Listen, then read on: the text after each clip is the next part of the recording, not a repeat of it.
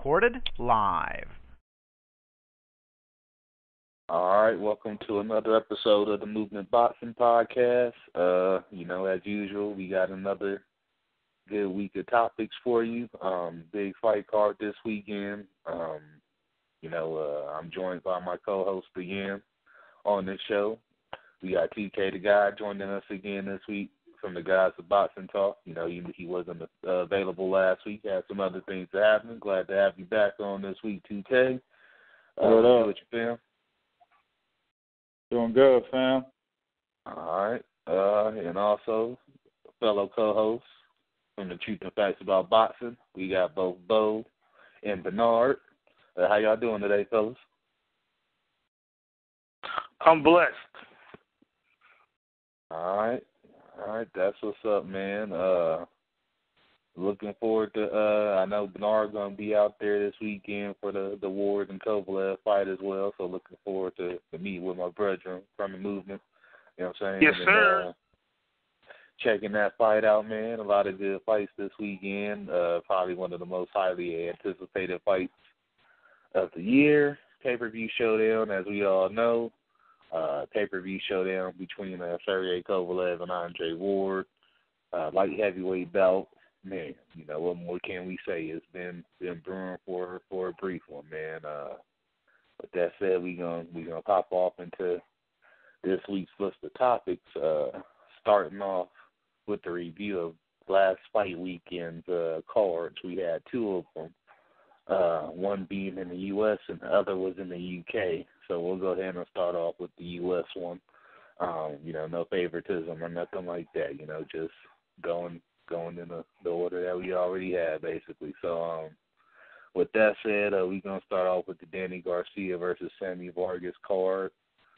We had quite a few fights on that one, 3 specifically that we're really going to cover on the show. So start with that said, let's start off with the first fight of the evening. The Jarrett Hurd fight versus JoJo Dan at super welterweight.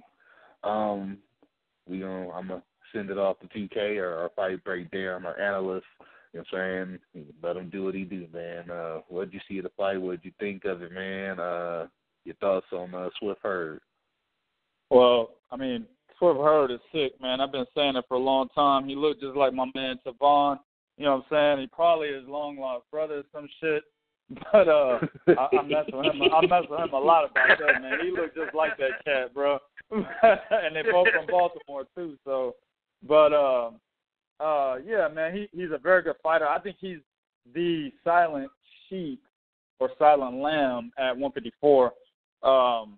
He's a prospect in that division, obviously, but a lot of people are talking more about Erickson Lubin, and rightfully so. Erickson Lubin's an excellent talent, but Jarrett Hurd is really being slept on. Like, I've asked people about, people closest in my circle about Jarrett Hurd, and they don't know who I'm talking about.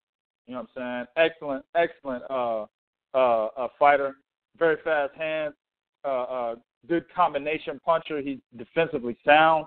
JoJo Dan, this was too much for him, and JoJo Dan said it himself. Like, I came into the ring with confidence, but Jarrett Hurd was just too big, and he was just too much. If I'm not mistaken, JoJo Dan also fought Kell Brook, yes, and he didn't hold Kell Brook to such high regard as he held Jarrett Hurd after that fight. Now, of course, JoJo Dan is from 147, so he moved up to fight before this when he fought, I believe, Rafael Jakovic, guy at 154. A good fighter, or a journeyman at 154, and then he fought Jarrett Hurd. So granted, he's moving up in weight, so that's probably why he said what he said, but at the same time, skills pay the bills, and real recognize real, and Jarrett Hurd is a real deal. Not too much of a fight breakdown, man. It's just he went in there and did what he needed to do to win, man. Like, he's that much of a high-class talent, and I can't wait to see him against one of the elite guys, or at least a contender at 154, maybe, an Austin Trout or somebody, Willie Nelson, Vanna Esmarterosian, somebody with a name that can actually challenge Jarrett Hurd. That would be good. I would love to see him against Erickson Lubin, but that shit wouldn't happen right now. But, yeah, man, a guy that really needs to be on everybody's radar right now is a prospect.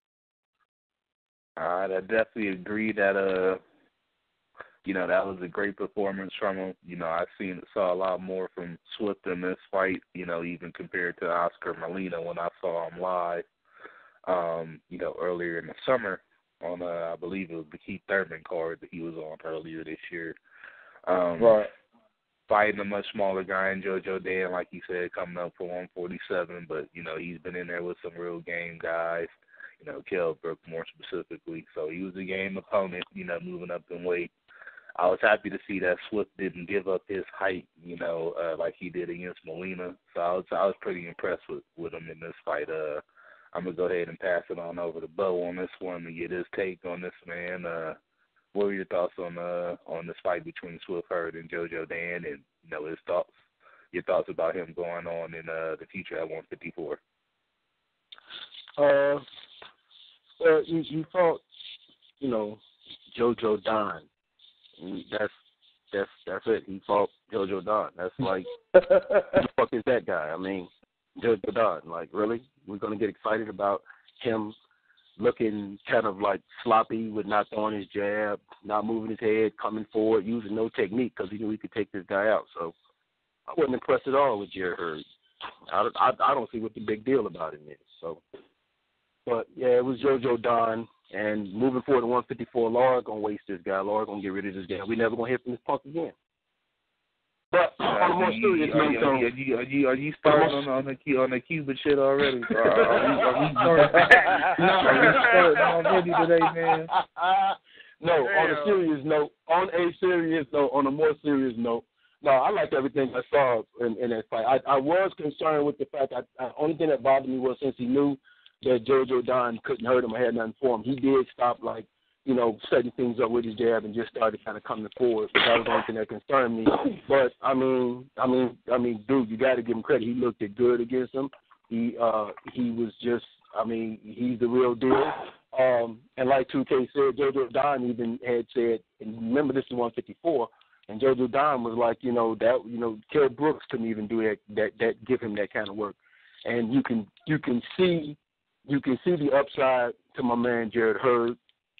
When he was setting punches up, they were nice. When he was moving, they was nice. Like, there was a moment in the fight where, Don was scared to let his hands go because of what was coming back at him over the counters. So, man, good fight, going forward at 154-pound division. I would like to actually see him in there with, I would like to see him with, a Hatley or a Monorosian, Ishe Smith, maybe even Austin Trout, Harrison, one of them kind of guys. And I actually think, like some of them dudes I named, he give them guys some problem because the boy he has a great upside, he has skill, he has stamina, and he has a frame of mind where I don't really see him getting I haven't seen him in a position where it looks like, even when JoJo Dan was able to land some punches, it didn't deter him. So I like what I'm seeing out of him, and moving forward, I think he can definitely make some noise at the division that's starting to become kind of hot right now, which is 154-pound division. Yeah, he's a definitely young and exciting prospect. He brings a crowd with him. Like I said, I've seen him before earlier this summer. He definitely brings a nice crowd. Nice prospect up and coming, man. I definitely look forward to him. I agree with 2K on some of the things he said as far as him and Erickson moving in the future. Probably going to be a real good matchup. They're really probably two. As far as the prospect level, they're probably the two highly most touted at 154 at the moment. I wouldn't really consider J-Rock a prospect. He is already a contender, so that's why I said that. Let me pass it over to Bernard, man. Let me get your take on Swift Hurd, man. What's your thoughts on him and, what he can do in the 154-pound division based on what you've seen on him? Yeah, I am becoming a fan of Jerry Swift Hurd. I like what he did. I told you that he did need to use his height and use that jab more. he didn't have to fight on the inside, but when he did, he gave JoJo Dan that work. The only thing I didn't like about it is him being on the ropes. He shouldn't even, because he knew he was, how you said, like Bo said, JoJo Dan didn't really present a major problem for him. He should never even, his back should never even touch the ropes. He should just kept that fight in the middle and put JoJo Dan to the ropes and finish them off. But he did what he had to do. Used his jab, used his height, used his strength and power on the inside, and did what he had to do to get the TKO. All right. Let's take it into another card, probably the most exciting of the night. We had Javier Fortuna taking on Omar Douglas, the undefeated at the time. And another attraction on the card at lightweight. Javier Fortuna, he got dropped again in this fight. Came back and, got the UD victory against Douglas. Let me take you back to my man 2K. What you see in this fight from Fortuna? We've been quite critical of him at times on this show, man. So I'm definitely gonna let you lay the wood on this one. Yeah, I told you guys before that I liked Javier Fortuna when he was an ESPN fighter, and I think I mentioned this before on one of my videos on my channel. Since moving off of ESPN, man, like he hasn't been the same dude to me, or maybe just his competition has gotten better, and his skills that he portrayed against the competition on ESPN that did not come together against better opposition. That's probably what the problem was. But in this fight, man, I saw the same problems I saw against Sosa. Forgot his first name. Jason. Help me out. Yeah, Jason Sosa. Jason Sosa. I had a brain fart for a second. Jason Sosa. I was talking about him all day yesterday too. Anyway, but what I saw against him, I saw the same thing against Douglas. I mean, he's open. I mean, he's ripe for counters. He's defensively unsound. Let me just put it that way. And Douglas, I mean, he came to fight. I mean, he was a guy that was pretty much counted out before the fight because not too many people knew who he was. And he came in there and gave him a good fight. I had this fight very close. I didn't have Javier Fortuna.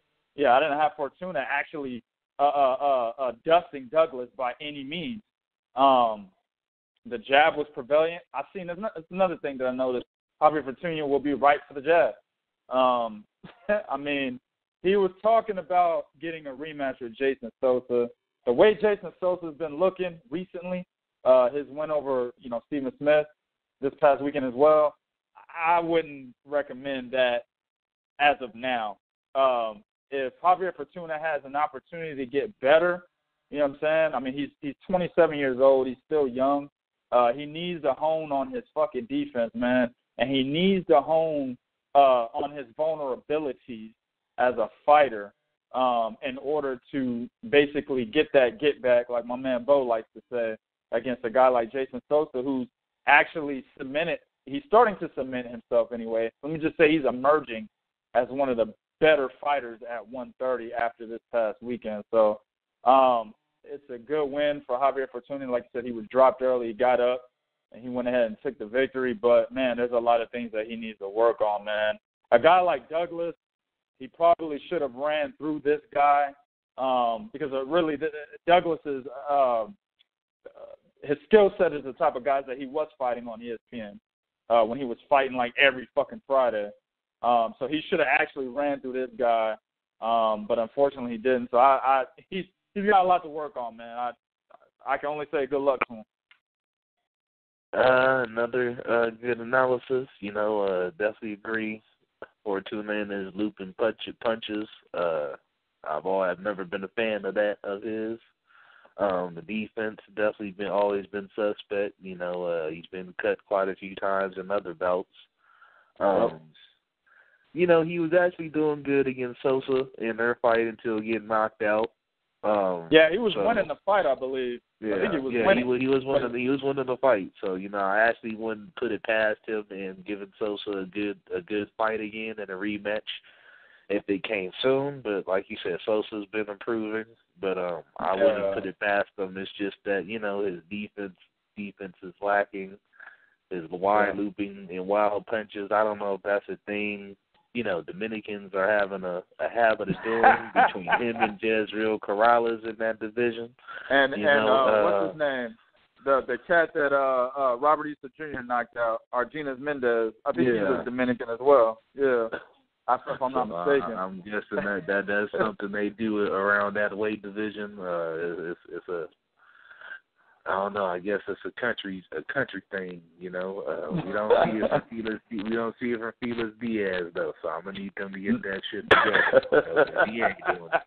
But let me go ahead and pass it on back on the Bo for this one. Break down this fight. You know what you saw from Fortuna against the undefeated at the time, Omar Douglas. UD decision. What were your thoughts, and what did you take away from Fortuna? You know, first I didn't get a chance to say welcome back to that light-skinned punk-ass dude over there talking right now. I'm glad he's back on the phone. Hey, listen, countdown begin.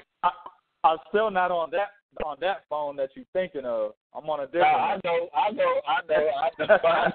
We talked about that, and trust me, I'm starting to feel you too. You know what? You really can't say it no better than what TK said. I was watching that fight, and he went down. I think it was the first round. Douglas put him down. Yeah, if I'm not mistaken. Yeah, I think it was the first round. Now, it was the first round. The only thing that I say that I liked is, okay, this was the second undefeated fighter he was fighting. And after being knocked down, he got up, composed himself, and he regained control of the fight. That's a good sign as far as where he is mentally. So that loss to Jason Sosa didn't really crush him.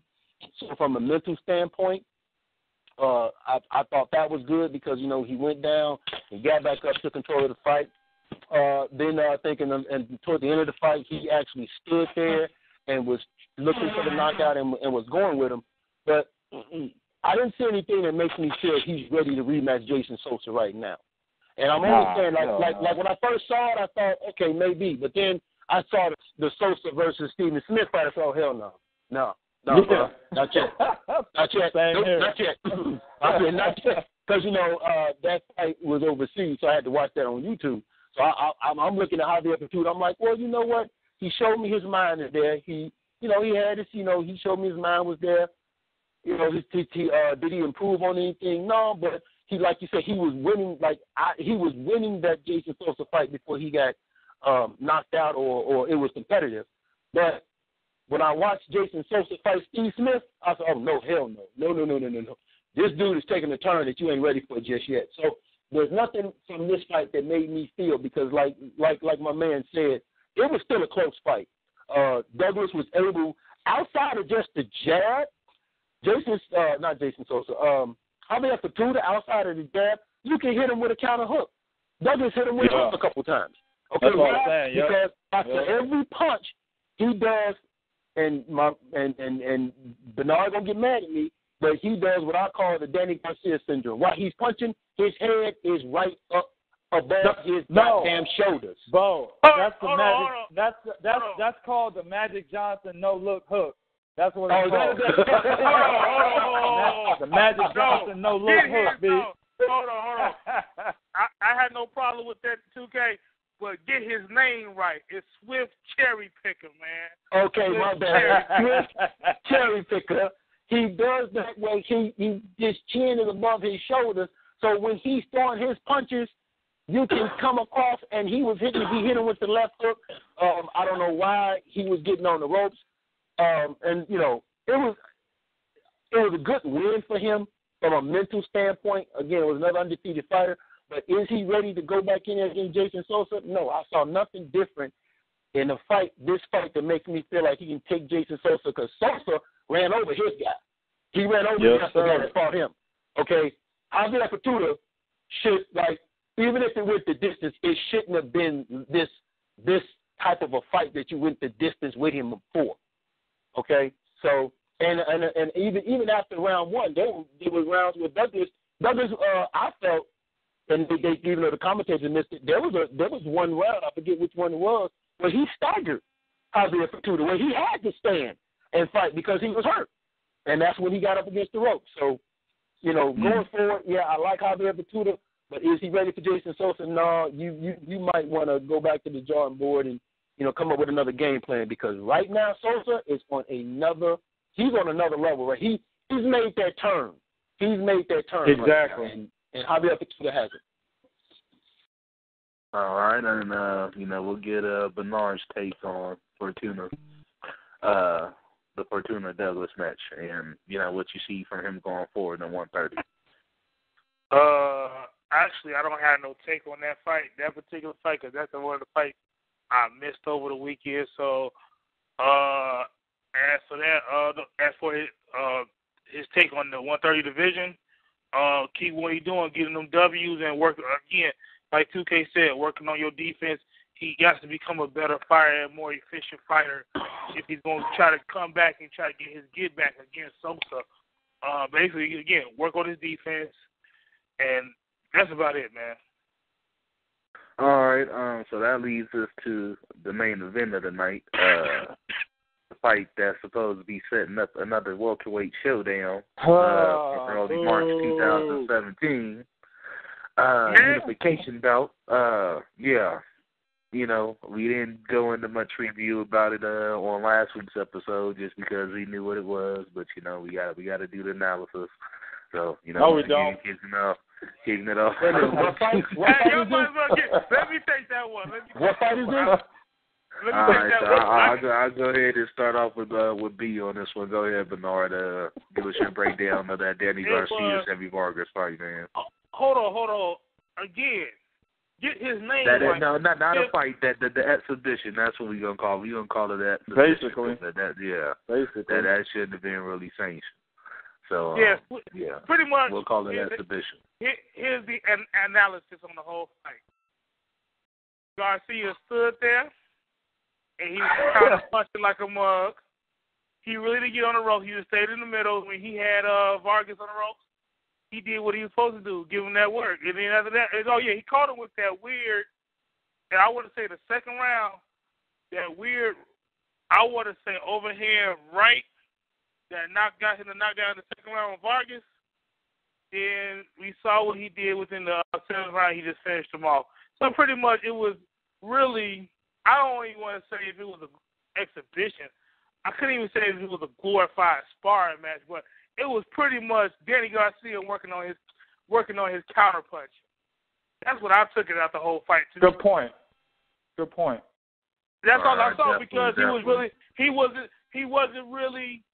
really, if you notice, Vargas, I want to speak on Vargas now. Vargas wasn't really didn't have a real punch, a whole lot of a real great punch output. A great punch output. He was trying to go to the body.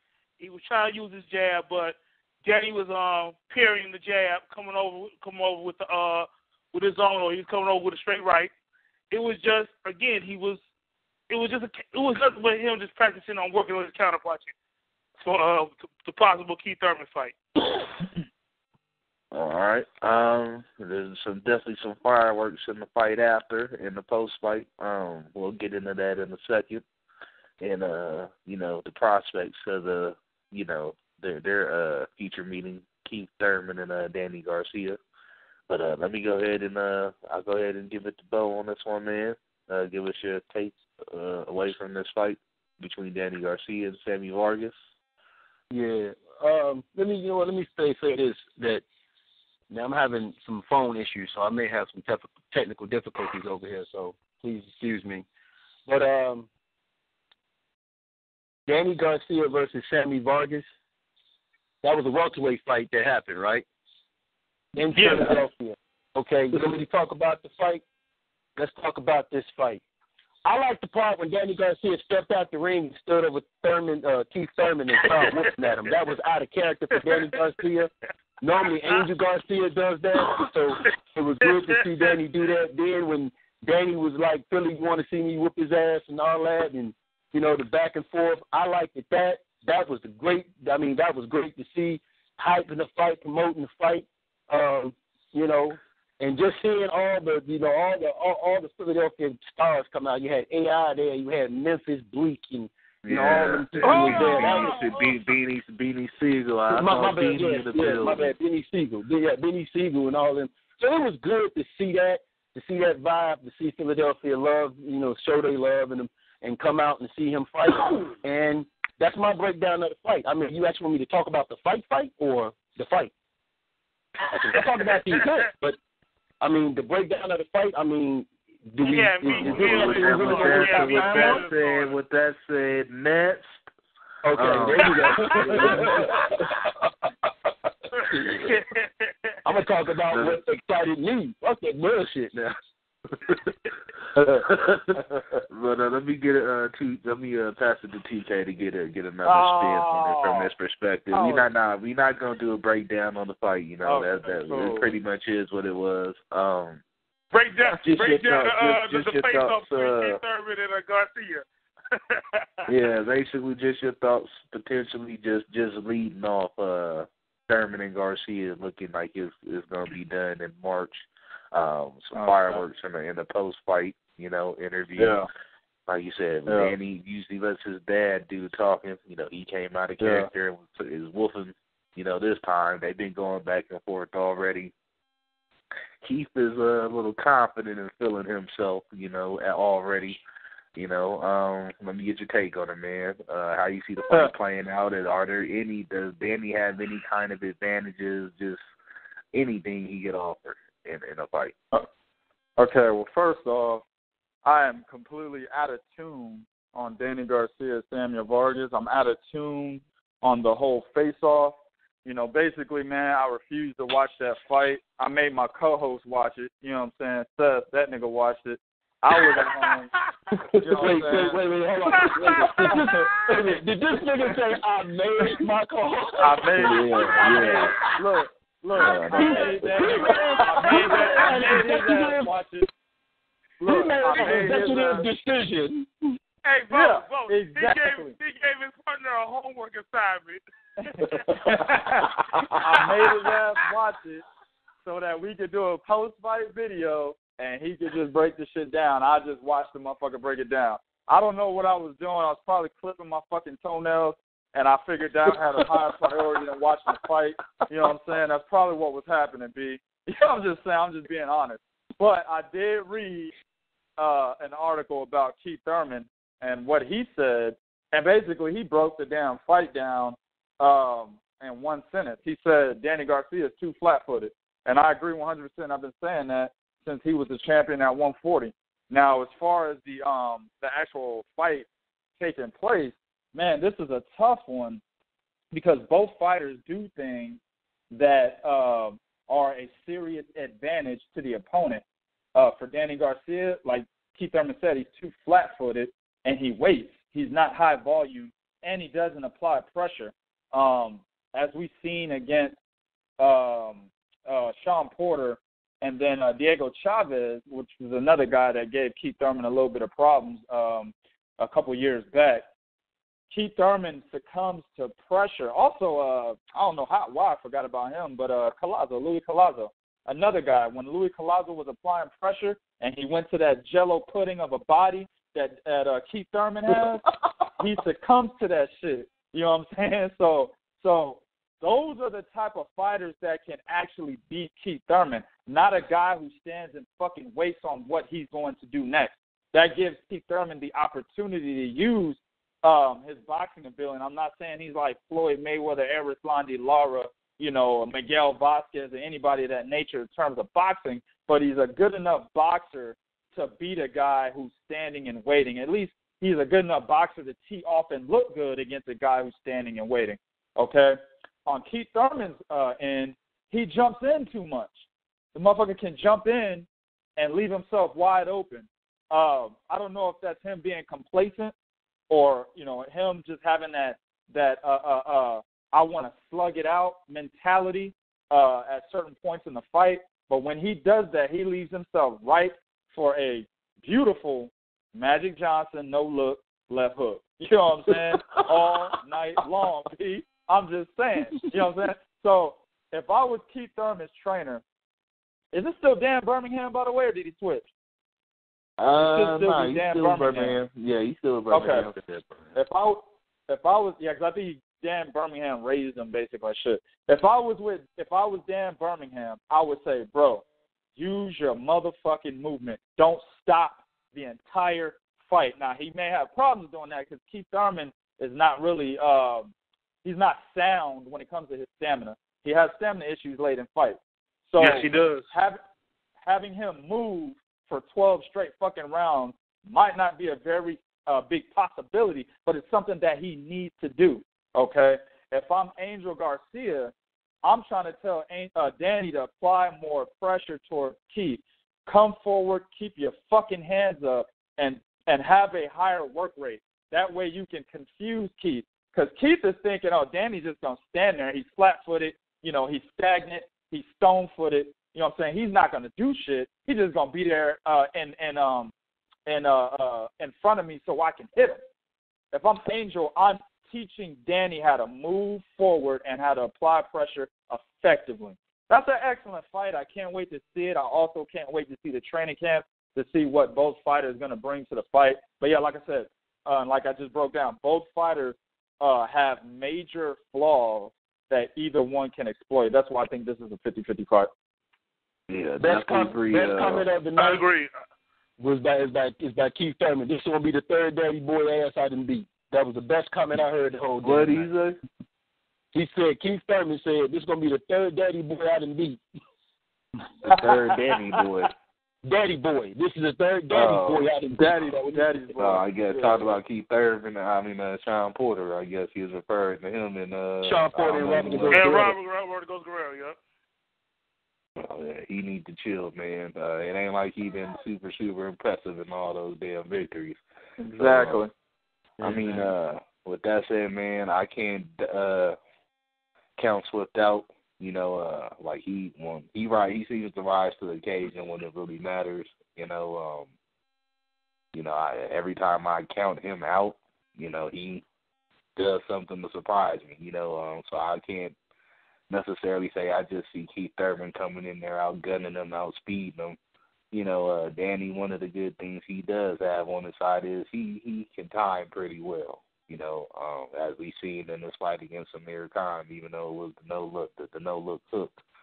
Showtime Lakers style. Even though he did that, but he's his timing is pretty good. That's what he does. The counter is lacking. Well, he's good. He's good in the combination. If you throw in combination, he'll catch you in between them. He's really a lot of body work. Underrated he does a lot of underrated body work as well. He stays throwing hooks to the body to finish all combinations. That's one of the things I do like about him. Thurman, I'm sorry to put you on blast, 2K, but I don't know if it's a light skin thing or not. That whole body punch thing, man. Hey, nigga, my body ain't like that. My body ain't like that. Shut up, nigga. I told you last week. My body ain't like that. We have seen Thurman susceptible to the body in a lot of fights. Collazo, even Sean Porter fight, he was hurt from a body punch, and Sean's not necessarily a big puncher at 147. Danny said he's finally feeling himself at 147 as far as feeling comfortable with the weight and, finally adjusted. So, let's get this fight going. We need more fights like this. Unification. Better go to Danny, especially in a division like 147 where it's always been a premier division in the sport. Definitely a fight we need, so I'm looking forward to that one. We're going to take it over to the other card that we had over the weekend that took place in Monaco. I'm having technical difficulties with my phone. Yeah, it's all good. I won't even come to you on some certain things on this card. We don't need to go. Man. But that's good. We had a couple of title fights on this card. Let's get your take on starting off with the Jamie McDonnell and Laborio Solis fight, man. That was a pretty interesting one in my opinion. Yeah, man. Controversial, unanimous decision for McDonald. Those scores are ridiculous. Absolutely. Even the commentators from Sky Sports were like, "What the hell is this?" Definitely come to 2K on this one first, man, because I know you got some bombs to drop on this shit. Yeah. Change his WBA World regular bantamweight title. But yeah, I can't say we could. Yeah, I'll let 2K take it, man. Yeah, I mean, we did a video on this, man, on my channel, The Gods of Boxing Talk, man. We kind of went in on this probably about like 18, 19 minutes. In my opinion, this is the best fight of the weekend. It was a very action-packed fight. It was a good fight, man. Liborio Solis, a guy that is relatively unknown. Nobody, I mean, if you really think about it, the 118-pound division is a small weight class, so the division as a whole is relatively unknown. Jamie McDonald, even though he was the WBA champion of that division, he's relatively unknown. A lot of the British fans, of course, know who he is, but he's not really the British fans' favorite fighter per se. So this is just pretty much a battle of the unknowns, and it's a championship fight. But Solis, man, early in the fight, I'm watching this shit. I'm like, oh, my God. Jamie McDonald needs to get his ass off the fucking ropes. Man. Yes. Dude, you have a 6-inch height advantage and a 4-inch reach advantage. Made no sense at all. Dude, None. Why? None. Exactly. Why are you fighting so small? Why are you jabbing, okay, and then you're not following up with a straight right hand? You're throwing a jab. You're not moving laterally. You're not throwing combination. This is the first half of the fight, of course, guys. You're throwing a jab. You're not throwing combination. You're not moving laterally. You're not turning your opponent. You're not keeping the fight in the middle of the ring, okay? Then when Liborio Solis will come in, I like this move. You know, you use your shoulder to create space, and then you probably throw a straight right hand if you're right-handed. If you're left-handed, you throw a straight left hand, and you come with an uppercut behind that. I like that, but Jimmy McDonald wasn't doing that effectively because he was up against the fucking ropes, and he's continuously getting hit by these looping overhand rights, see? Then, on top of that, Solis would throw his jab over Jamie's jab because he knew nothing was going to come behind that. He knew it was just going to be one jab and that's that. So he was like, well, fuck it. I'm going to throw my jab over. A guy with a 4-inch reach disadvantage in the first half of the fight was landing counter jabs. That's unacceptable. You know what I'm saying? So the aggression of Solis, also let me say this, he would back him up to the ropes. Solis would. He would throw his jab, then he'd come with the overhand right. He landed it majority of the time, but if he would miss, it would still back Jamie McDonald up further than he was already backing up when he threw the counter jab. That would put him on the ropes. That's when Solis would go to the body like no other, man. Very reminiscent of what Anthony Crolla does to his opponents when he gets your back up against the ropes. He likes to go to the body. That's exactly what Solis was doing pretty much the whole fight, but he was very successful in the first half of the fight. Now, going into the next half of the fight, which is probably where the judge that scored at 116-112, O'Donnell, this is probably where he got his score from. And this is where looks can be deceiving, okay? You have to have a good boxing mind to understand what's exactly going on. Jamie McDonald, he revved up his work rate, okay? But he was still allowing Solis to get inside of him and to outwork him and to push him backwards, okay? Now, a lot of those rounds, I think it was like starting from round 8 to 11, all of those could be swing rounds because, again, definitely. Jamie McDonald, he started using his jab. Then he started bringing the fucking straight right hand over behind the jab. One thing that he did that I wanted him to do was two things actually. First one, he would throw a double jab, then he would come with the straight right hand. And when he threw the two jabs, he threw the first jab. Of course, Solis is looking to do something after that. But then you would come immediately with another jab. That would confuse Solis. He was like, shit, well, what do I do? This motherfucker just gave me a different look. So when he throw the double jab, Solis will back up, and as soon as he's backing up, that's when McDonald will come straight right hand. I was like, yes, keep doing that. Second thing I wanted him to do, while the jab should set up everything you do, right, on offense, I wanted him to basically start off with a straight right hand instead of start off with a jab to apply a different look. He did that one fucking time in the fight. And when he did it, it was money. It was beautiful. It backed Solis up, and it was an excellent point game. But he never did the shit again. You know what I'm saying? So from 8 to 11, the work rate is probably what got him those rounds. But I still gave some of those rounds to Solis. Also, Solis looked like he was getting tired. The high aggression, coming forward, trying to catch him, trying to stop him. I think that tired Solis out a little bit, so he was more susceptible to a lot of the punches that Jamie McDonald was doing. Also, McDonald would, stand there and go to the body with combinations, which also showed that he had a higher work rate than he did early in the fight. He looked much different later in the fight. But I still had Solis winning this fight 115 to 113. The announcer should have said, and the new WBA 118-pound champion is Liborio Solis. Now, 117, 111, I don't know how the fuck you get that scorecard. 116, 112, I disagree with it. That was pretty fucked up in my opinion, too. Yeah. That was just a terrible of a card from what I was looking at in the fight. Exactly. 116, 112, it was bad, but I can actually give an argument for why it was given, even though I disagree with it. 115, 113 for McDonald. That's going with the whole Chocolatito quadrants breakdown. Yeah. If we go that route, man.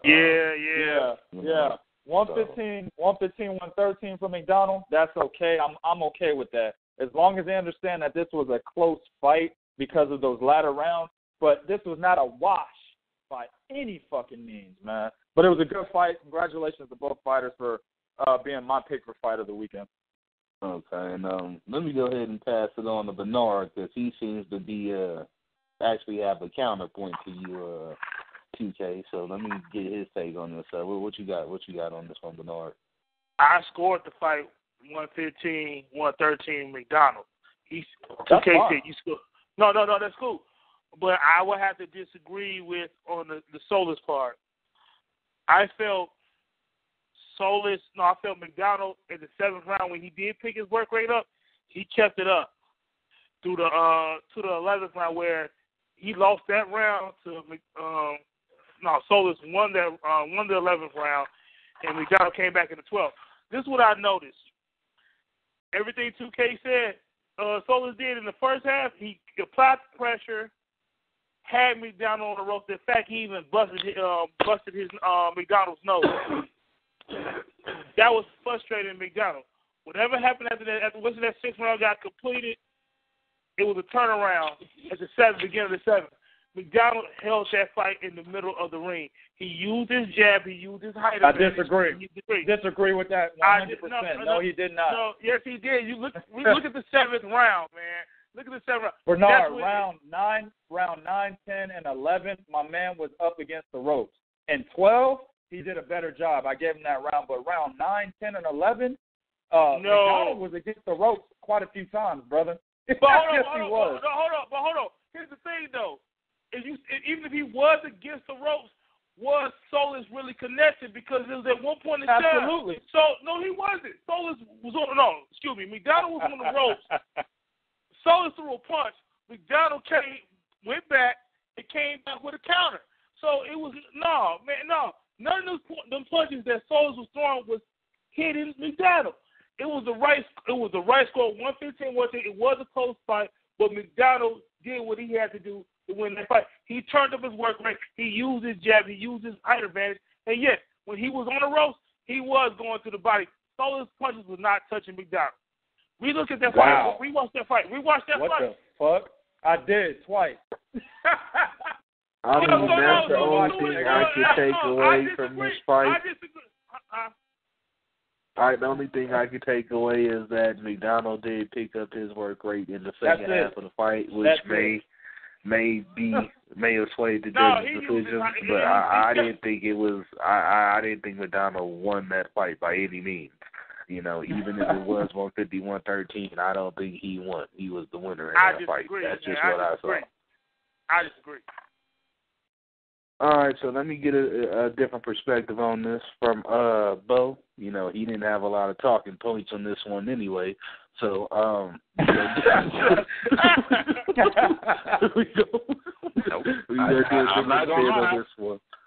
not gonna lie. I really didn't even get a chance to watch this whole fight. I think I probably only watched the first 4 rounds of this fight. So, my only thing was I couldn't understand why McDonald was giving up his height. And when I heard he won, I was just licking my chops like, okay, go fight fucking Rigo because you've been talking about it. Let's see what you want.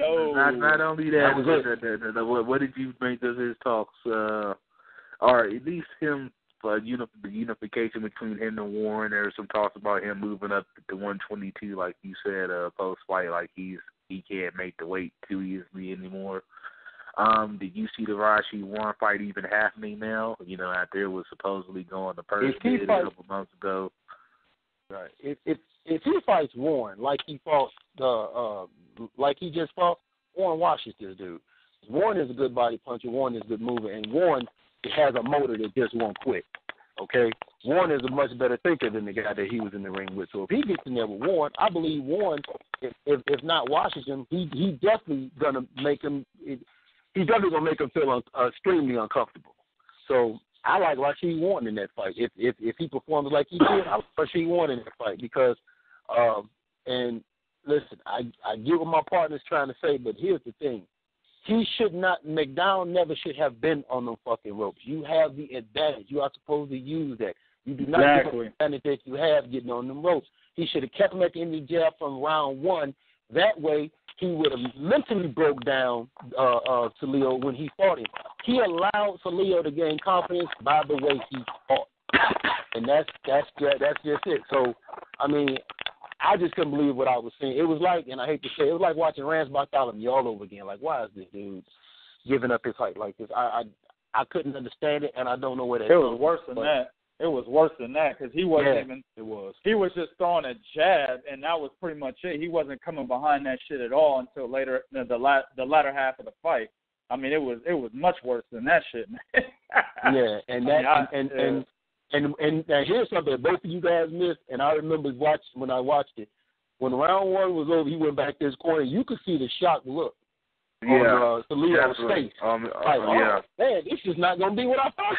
He had this shock look like, okay. Was that the round he got his nose busted in? McDonald, yeah. Okay,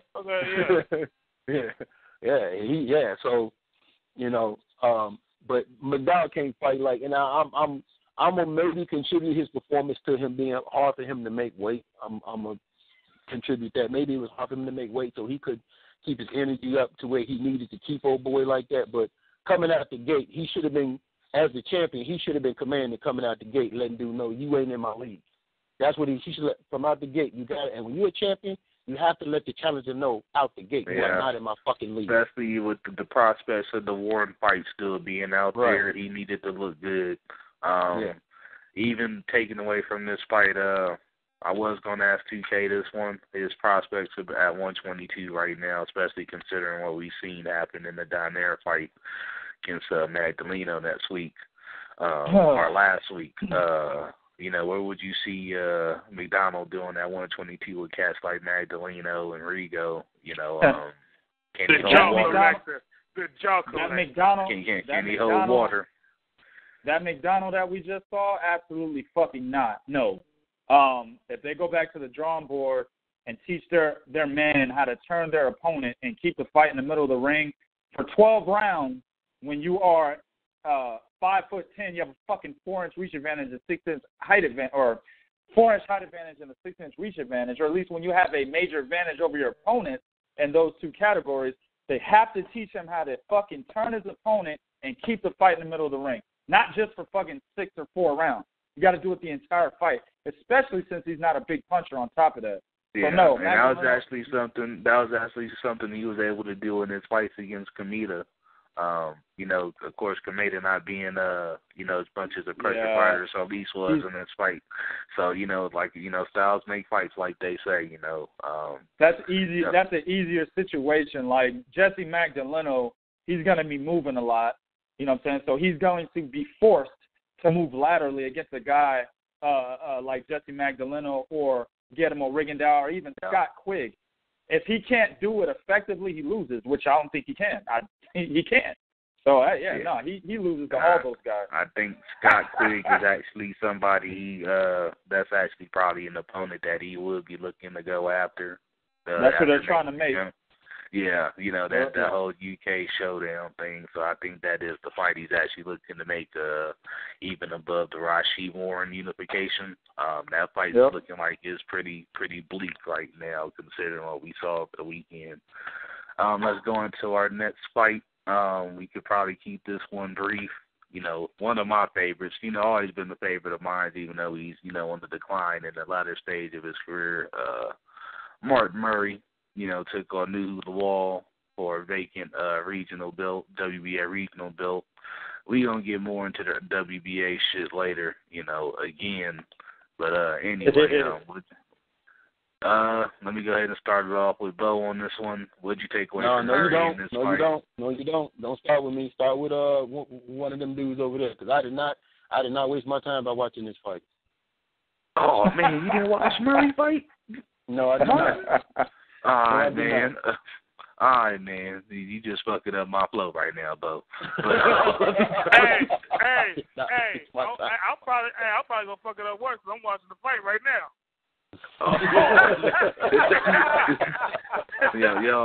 Y'all definitely showing your asses already. You see, folks. Preparation is key. Preparation is key. That shit wasn't on the list. That shit wasn't on the list. Let's go to 2K on this one, man. Thank God 2K is back. Let me go to 2K, man, and we'll go ahead and keep this one brief so we can go to the other two fights on this card, man. We got a lot to get into still, so we got to jump through this one. I'll let you do a quick assessment of Martin Murray. What you think of him? You know, it's a vacant title, regional belt that he just won, and you know, just what you see happening in the waning moments of his career, man. Yeah, I keep it real brief, man. I didn't see any different. I mean, he's the same Martin Murray always has been. Probably a little more aggressive, but other than that, he's the same Martin Murray. I'm actually more impressed with U.O.E.N.O. I mean, he did very good considering that he's virtually not known by anybody. So I think Martin Murray, I hate to say it, but I think he's done, man. Like, as far as he'll never be world champion. Let's just put it that way. Yeah. He could be a stepping stone for fighters. Yeah, he could be a stepping stone for fighters. I'd like to see Caleb Plant get in the ring with him. But other than that, maybe even Callum Smith get in the ring with him as well. But other than that, being a stepping stone or a contender that can be a very good test for guys that are trying to make a name for themselves, he won't have any other reason for boxing other than that, in my opinion. And I'm not quite sure who the 168 one WBA champ is at the moment. I'll have to actually take a look at that. 168 is Felix Sturm. They're supposed to be stripping him. Well, Sturm is looking like he's gonna be looking at more than just being stripped. He's looking at some jail time supposedly for what I've been hearing about that. The WBA super middleweight champion. Is that WBA? Yeah, super middleweight champion. Yeah. Yes. I thought the WBO super middleweight champion was Roberto Ramirez. No, WBA. WBA. Listen, not W-Bo. Shoot. W-Back. Okay. I got you. I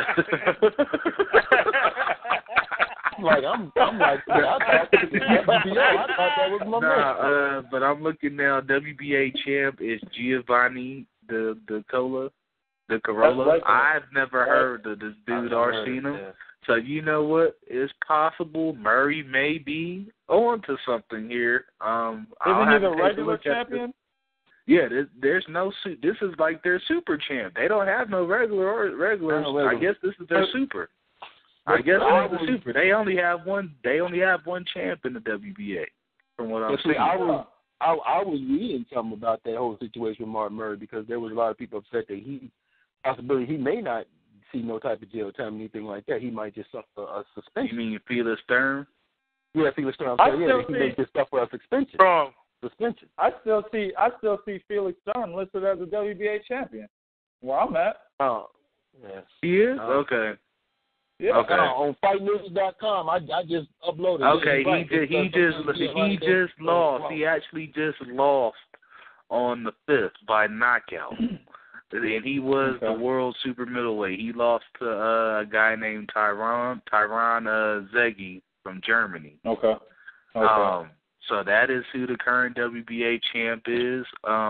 Murray possibly could be facing this dude with his regional title now. It looks like the WBA situation in that division isn't quite as hasty as it is in other divisions, like we'll go into later. With that said, let's kick it into the fight that we've already had a prelude to. Jason Sosa versus Stephen Smith for the WBA World Super Featherweight title, regular version. Man, you guys have already went in on it a little bit. I'll start with Bo on this one.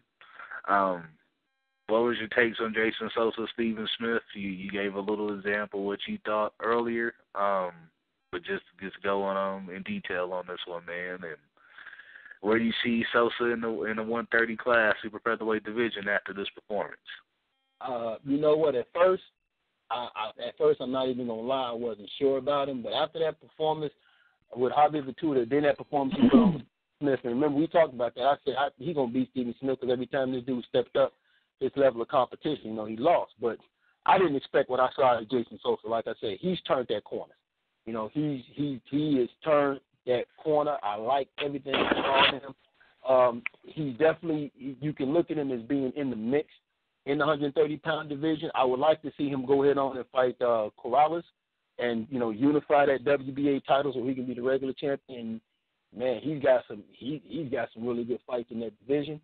And I like his chances against, some of the guys in there, Pedraza, Vargas, I don't know about Lomachenko. I think Lomachenko's skills level might be a little bit above him. I don't know about Lomachenko, but he can definitely make some noise. And, we can make a case, okay, with Stephen Smith, but I didn't expect to see him look the way he looked in that fight. That boy looked it, man, he looked it like I said, he showed Steve Smith, I'm the champion, you don't fucking belong in here with me. And I like that mentality he came in with it. It was aggressive, but it wasn't just careless aggressiveness. It was effective aggressiveness. And, his volume punching, his motor and everything. So I like what I saw in him. I like what he has going forward in the future. I would like I said, I like to see him and Corrales, Pedraza, any one of them dudes, because I think Jason Sosa, he's in the mix now right now. Definitely his most impressive fight. We've seen him against Nicholas Walters, which many thought he lost that fight. He got the draw in that one. He was getting outworked and losing to Javier Fortuna in their fight before 12th round knockout. So this was definitely his coming out party against Stephen Smith in Monaco. Perfect fight for him. Let me pass it on to TK, let him get a little bit of breakdown on this one. Some of the things he did good in this fight, and we'll move on to the main event after this. Yeah, this is actually a fight that I missed. So again, I had my man, Seth watch it. You know what I'm saying? And based gave him another assignment, huh? Yeah. Based on what Seth ain't gonna like this after this show. Hey, don't worry about it. I'll watch the fight. Based on what nobody care about your shit. Shut up, nigga. Oh, anyway,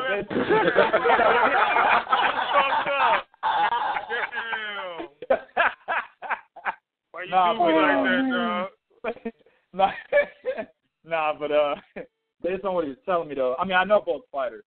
You know, Jason Sosa, you know, we've already talked about it a little bit. He's turned over a new leaf since having that draw against Nicholas Walter. So he's actually shown, I saw some highlights, and he's shown that he had a little bit of versatility in this fight.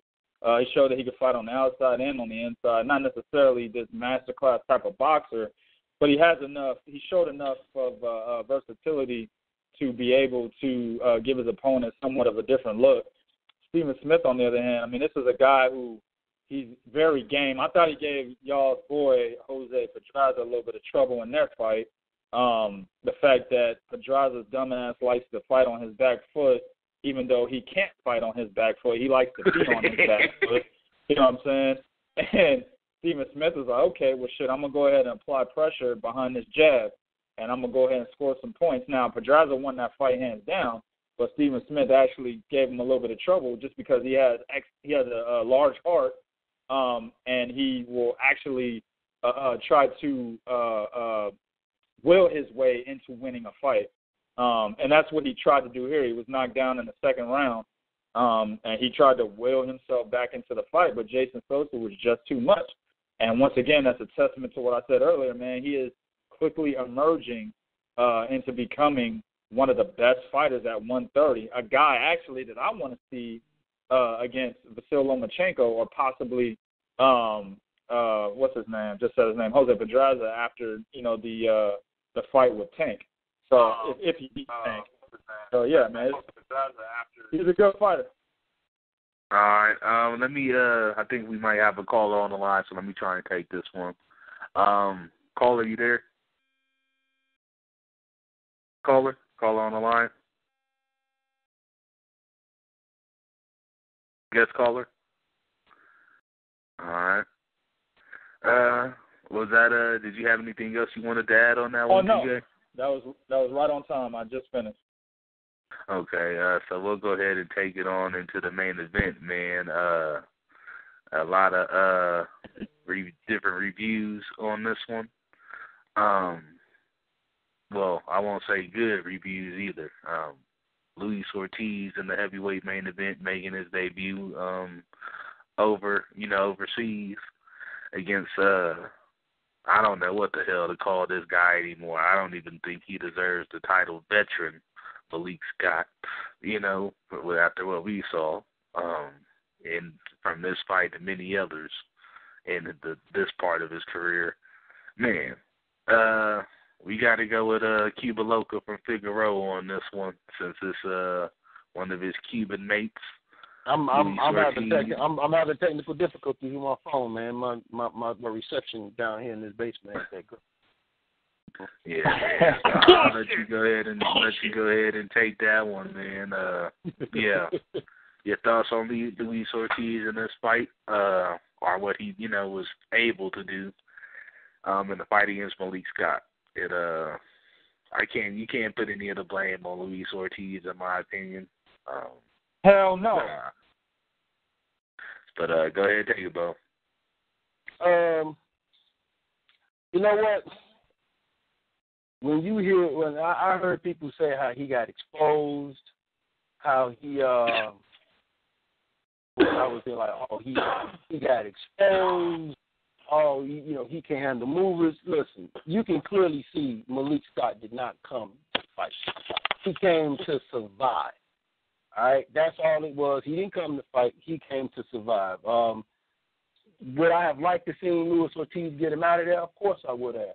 All right. Were there some things he could have probably did to get him out of there? Yeah, you can always make that argument, but then again, always revert back to what I tell you guys. That's why he wasn't on the Cuban Olympic team. He has a professional style. But for those who want to criticize and say, oh, overhyped and all of that, he was in there with a dude whose sole purpose was one thing and one thing only, to survive. He got washed every round. Was it a boring fight? Yeah, but you can't look at it. It wasn't like Luis Ortiz wanted to make it a boring fight. And then somebody said something to me about, oh, well, he frustrated Luis Ortiz. How the fuck do you frustrate somebody when you ain't doing shit? Please explain me how you frustrate somebody when you ain't doing shit. He was frustrated because he wanted this dude to fight. He wanted this dude to, engage or fight or do something so he can get back at him and counter him. And Mailk Scott wasn't doing anything. I mean, he was going down from the air that was going over his head. He was dropping, and then he had a ridiculous thing that he did that tripped me out. He's on the ground. This 6'6" motherfucker's on the ground. He extends his arm like a goddamn baby to the referee, like, pick me up. I'm like, what the hell? I'm like, what is this I'm looking at? So, wow. But I'd like to see Luis Ortiz get him out of there, yeah.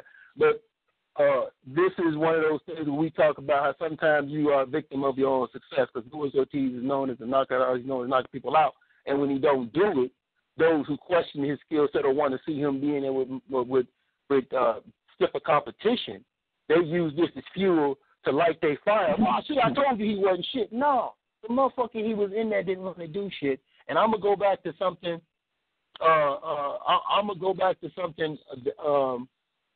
That reminds me, when this fight was going down, I saw Mailk Scott put a post up on Twitter of him in a house coat sipping tea. And I'm like, this motherfucker just enjoying the fruits of the event of this fight. Because there's no way he went into this fight trying to be serious at all, period. All right, we're going to go ahead and take it over to your partner in crime, Bernard. What was your takes from this fight, Bernard versus, Mailk Scott versus Luis Ortiz, and this being his debut with Matchroom Boxing? Do you think this is what Eddie Hearn was expecting, or how do you think this was as far as in Eddie Hearn's eyes? I'm pretty sure Eddie Hearn didn't expect this. With Luis Ortiz being his first fight in the UK and him being his first fight under Matchroom Boxing, we probably all expected fireworks. I was thinking, okay, hey, this is going to be a fight. We know Luis Ortiz brand. We know Mailk Scott is kind of shaky. We thought, okay, he will get him out. But as you clearly could see from the gate, Mailk Scott was not trying to engage Ortiz for the first round. You just could tell. You could tell. First thing he started doing, he started moving. He started circling around the whole ring, just circling around the whole ring. Boom! It was it was frustrating. Ortiz, you could tell the first round he said that he was frustrated because it's like, come on, man, throw a punch. All he was doing was Mailk Scott kept doing was going around the ring, parrying his jab. I always think he would do a punch going around. So it was pure fuckery on Mailk Scott's part. Ortiz did what he did. He needed to do. This ain't the first time we've seen it from Mailk Scott either. Deontay Wilder, let's not forget that whole Derek Chisora too. Yeah. So Mailk Scott has a history of doing this kind of shit in fights. Go ahead, Bernard. So I would just basically say this: what 2K said 2 weeks ago when this fight came out. Whatever he said, he was right. He was right by Mailk Scott. So do we really want to pass it to him so he can really just continue to shit on this man? The dude shit on himself.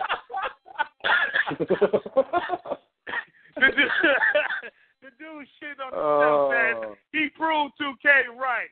2K was right. So, in the words of my partner, next.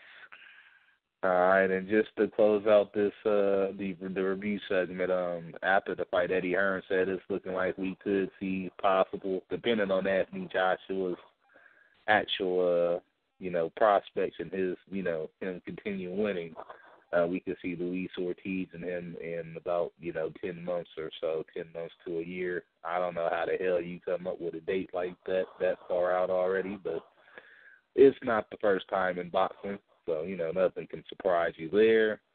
This fight was for the vacant WBA Intercontinental Heavyweight title. So, yes, Luis Ortiz was stripped of his interim status. With the WBA, it's looking like, for this regional, how that fares for him, if he puts him in line to fight the winner of Klitschko Joshua or any of the other fighters in the WBA vying for that, what they call consolidation tournament. I don't know what the fuck it is they're trying to do there.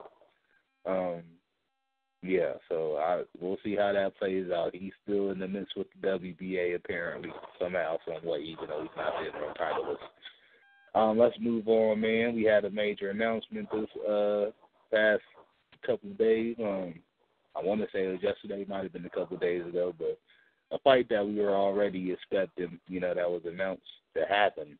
It's actually been finalized and brought back to the table after, some lingering issues, promotional issues with both fighters. Jose Pedraza taking on the protege of Floyd Mayweather Jr., Gervonta Tank Davis, for his 130-pound super featherweight title. I believe he's the IBF champion, if I'm not mistaken. Yes, he is. Yeah, so that fight will be going on in January 14th, man. So, we got the excellent fight from PBC happening already lined up for 2017. This one, just another one being added to it. I'm going to start off with Bo on this one, man. Your thoughts on this fight being finalized after it looked like it was going to happen. It was all actually announced before, there were some issues between Tank and Floyd, and Pedraza was having some issues as well with Lou DiBella lately, as we've seen in the press. So what's your take on this finally being announced? It happened in the beginning of 2017, man. What can you say? You know what? I'm glad this fight has actually happened. I'm glad this fight is taking place.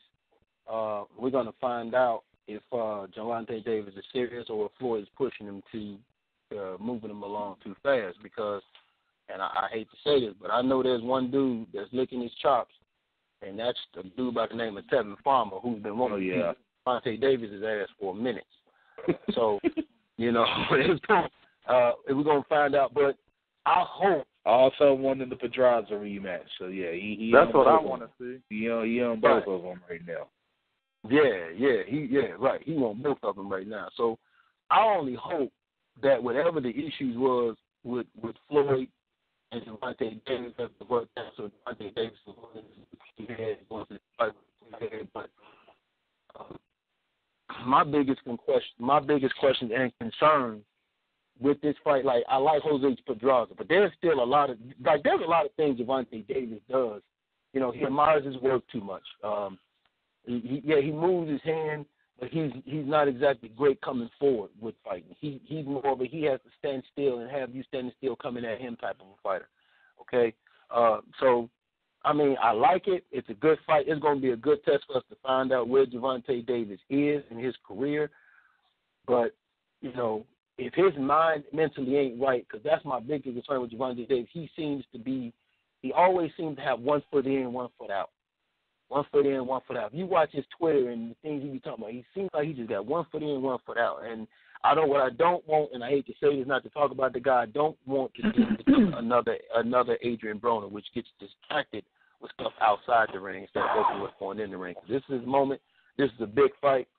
But that's probably really all I got to say about this fight. Listen, Pedraza is Pedraza. Pedraza's going to come at him. He's going to be aggressive. He's going to try to show him he don't belong in there. Pedraza's also been frustrated. He's been frustrated with his promotion. So I'm concerned with him mentally going into this fight also as well. So you got two cats who probably mentally come into this fight. There's going to be some questions that's going to be needed to answer them. But it's a good fight. I like it. Great point, Bo. Great point. That's actually a good point right there. Both have some questions about him. I know 2K's always talking about Pedraza and him just being the guy, regular guy that's a champ right now, like nothing special about him. I'm sorry to interrupt, fellas. I think Winky Wright is on the line. Okay. We got Southwest Florida. Let me bring him on, man. Everybody, we got a guest on the line, Winky Wright. How you doing today? First off, I want to say thank you for coming on the show, man. How's everything going? I'm good, man. What's up, man? My bad I'm late, man. I know you told me 9:30, but I had some stuff come up that I had to take care of. Oh, no problem at all, man. No problem. Better late than never with you, sir. You know what I'm saying? A legend. You know what I'm saying? We're blessed to have you on, man. So thank you for coming on. Let's get the session started, man. Fellas, Q&A. I'll go ahead and let Bo go since he was going through his topic. Any questions you got for the former champ, man? Yeah, hey, Mr. Wright, thank you for joining us so much, man. We really appreciate your time. No problem, man. My question for you is, you went through a lot of struggle before you finally got that fight that people noticed you when you fought Mosley. Before then, you was a sparring partner and stuff like that. Once that moment came, you fought Felix Trinidad. What was it about Trinidad that made you think that was going to be an easy fight? Because I remember interviews, you was like, this is an easy fight. This fight is not going to be that hard. What was it you saw that made you feel like Felix Trinidad was going to be easy for Winky Wright? You know, styles makes fight. And, you know, Trinidad was a power style. And, you know, I realized the way that he fought that, you know, it matched very easily with my style. So I knew if I keep him off balance and use that jab, that it would make it hard for him to really load up and punch hard. You know what I'm saying? Get any balance, and that's what happened. Okay. And I've been wanting to ask you this for a while. When you stood there, man, and stuck your face out in front of Shane Mosley and let him hit you, what was going through your mind at that time? I said, when you stood there in that Mosley fight and you let him hit you and you was yelling at him, you can't hurt me, and he hit you, what was going through your mind at that time, man? Nah, you know, it was more, you know, Shane. You know, Shane is a great guy, man. I take my hat off to Shane because Shane did what a lot of them fighters wouldn't do, step up and fight me when everybody was scared of me. You know, Shane stepped up to the plate and said, look, I'll fight him. If y'all scared of him, I'll fight him. See, a lot of people didn't give Shane his respect for that. People were just saying, why would he fight Winky Wright? He was fighting me because nobody else wanted to fight me. He was fighting me because he wanted to prove that he was the best. And to do that, he had to fight me. The rest of them ran from me. You know, it was one time in my career where, you know, I was the most feared man in boxing. Nobody in my weight class wanted to fight. They was jumping. They was running to different weight classes. You know, I held the belt. I fought everybody. I fought the most number one contenders probably in my era because them was the only guys that wanted to fight me, my number one contender, because they had a chance at the title. But everybody else, they wouldn't pick me to fight. So, you know, boxing had got to be it had got to be boring to me. You know what I mean? But Shane Mosley, you know, like I said, I stuck my face out because I was letting him know that he couldn't hurt me. At that time, I was just such a great shape and felt invincible that I told him, I said, you can't hurt me, dog. And he was like, oh, I hurt you with that punch. I said, you know what? Here. I just put my hand, I said, go ahead, hit me. And then, you know, he threw his little three-punch combination, and he couldn't hurt me. And then, you know, that was it. If you put your hand down and let a nigga hit you, you can't hurt him. You like, you know what? I need to find something else to do. Right. One last question. Go ahead. Let me cut in on real fast. So, just to follow up on something you said, Winky, you had a pretty interesting career to where you had to spend a lot of your time fighting overseas because you couldn't get the fights that you wanted here in the States, and you know guys were avoiding you. Mm-hmm. Can you give your explanation on how things were going for you in your career at that time, man? Just what was the experience of like you having to go that route as opposed to, you know, other American fighters who get to do all their coming up and, you know, go through the prospect phase in the actual country? Well, what that did for me was help me become a well-rounded fighter. It helped me become the fighter that I became because I didn't need to be in my hometown. I didn't need to be in front of fans that were cheering for me to come out here and win. You know, I was going over to packed stadiums in Europe, you know, and I was like the co-main event to like to Lord Nassim, Prince Nassim Hamed, and then all them kind of fighters over there. So, you know, they was putting in 15,000, 20,000 people in the stands. You know what I'm saying? So then I would come over there and fight one of their fighters. Everybody cheering for the other fighter, and only people cheering for me is me and my coach. So, you know, I go in there, and by the end of the fight, I got all them same people that was booing me, now they cheering for me. So, you know, it was a great thing. It just helped me appreciate my skills and appreciate what I was doing in boxing. Okay, and I'll take it back to the ball on that one. Thanks for answering my question, man. Yeah, man, it's an honor to have you on, like we said, man. Go ahead. I appreciate it. I appreciate it. Now I need one more question. You and Oscar De La Hoya, was that a fight that you wanted to happen? That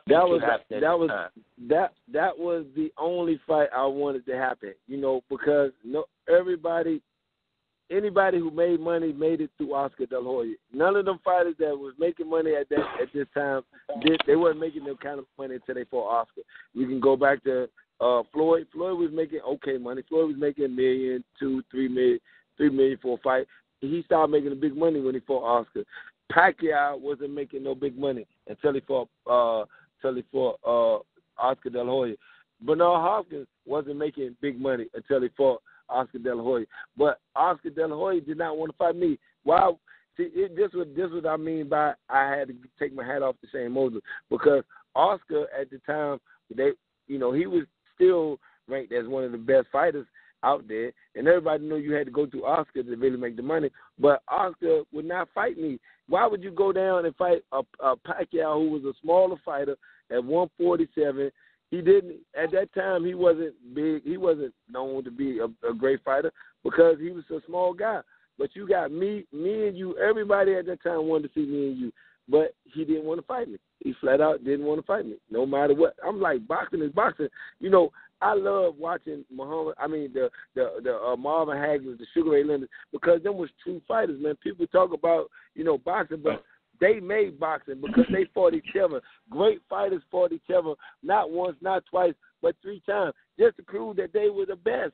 Nowadays, these fighters fight one fight, they get a title, and they think, people calling them great. You ain't great because you won a title. You ain't great until you prove that you're great, until you beat someone that's great, not someone that with a title. Just because they got a title don't mean that they're great.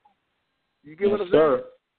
Yes, they throwing around this great. This is a great fight. He's great. No, they not great until they fight somebody who you think they can beat them, and then they come out and do something. That's when they become great. Not because you fight fighters you should beat. Yeah, if you fight fighters you should beat, you doing what you should do. You got a good matchmaker. But when you fight somebody where they think, man, this guy can beat you, that's when you become great. Like, I'm going to tell you, Andre Ward is going to be a great fighter. Even if let's say the worst thing happened, Andre lose this fight, you could never take away Andre Ward's greatness because he fought that super. Great point. He fought all them other fighters. He fought the best fighters at that time and beat all of them. That's what makes Andre Ward a great fighter. You get what I'm saying? People want to say Kovalev, he's great. He's a great puncher. Don't get me. He's a nice boxer, but I can't call him great because he hasn't fought that kind of competition at that time. He beat up on a few people, but they was already scared of him. You know what I'm saying? He got that Mike Tyson syndrome. People feel that if they hit him, they're going to go down. You know what I'm saying? But it ain't going to happen with Andre Ward. Andre Ward believes he's going to go in this fight and win, just like Kovalev going to win. So now, by Kovalev beating Andre Ward and doing all this, yes, then I can start saying I can consider him as a great fighter because he beat a great fighter. You know what I'm saying? And then, we people can say, well, he beat Bernard Hopkins. Bernard Hopkins ain't, Bernard Hopkins is old. Bernard Hopkins is a cagey fighter. Don't get me wrong. And at one time, he was a great fighter. But he was past his time. He was a smart fighter that can do different things to sneak a win out. But, he wasn't doing no hell of a fighting. No. All right. Let me go ahead and swing it over to 2K. I know you got some questions for the champ, man.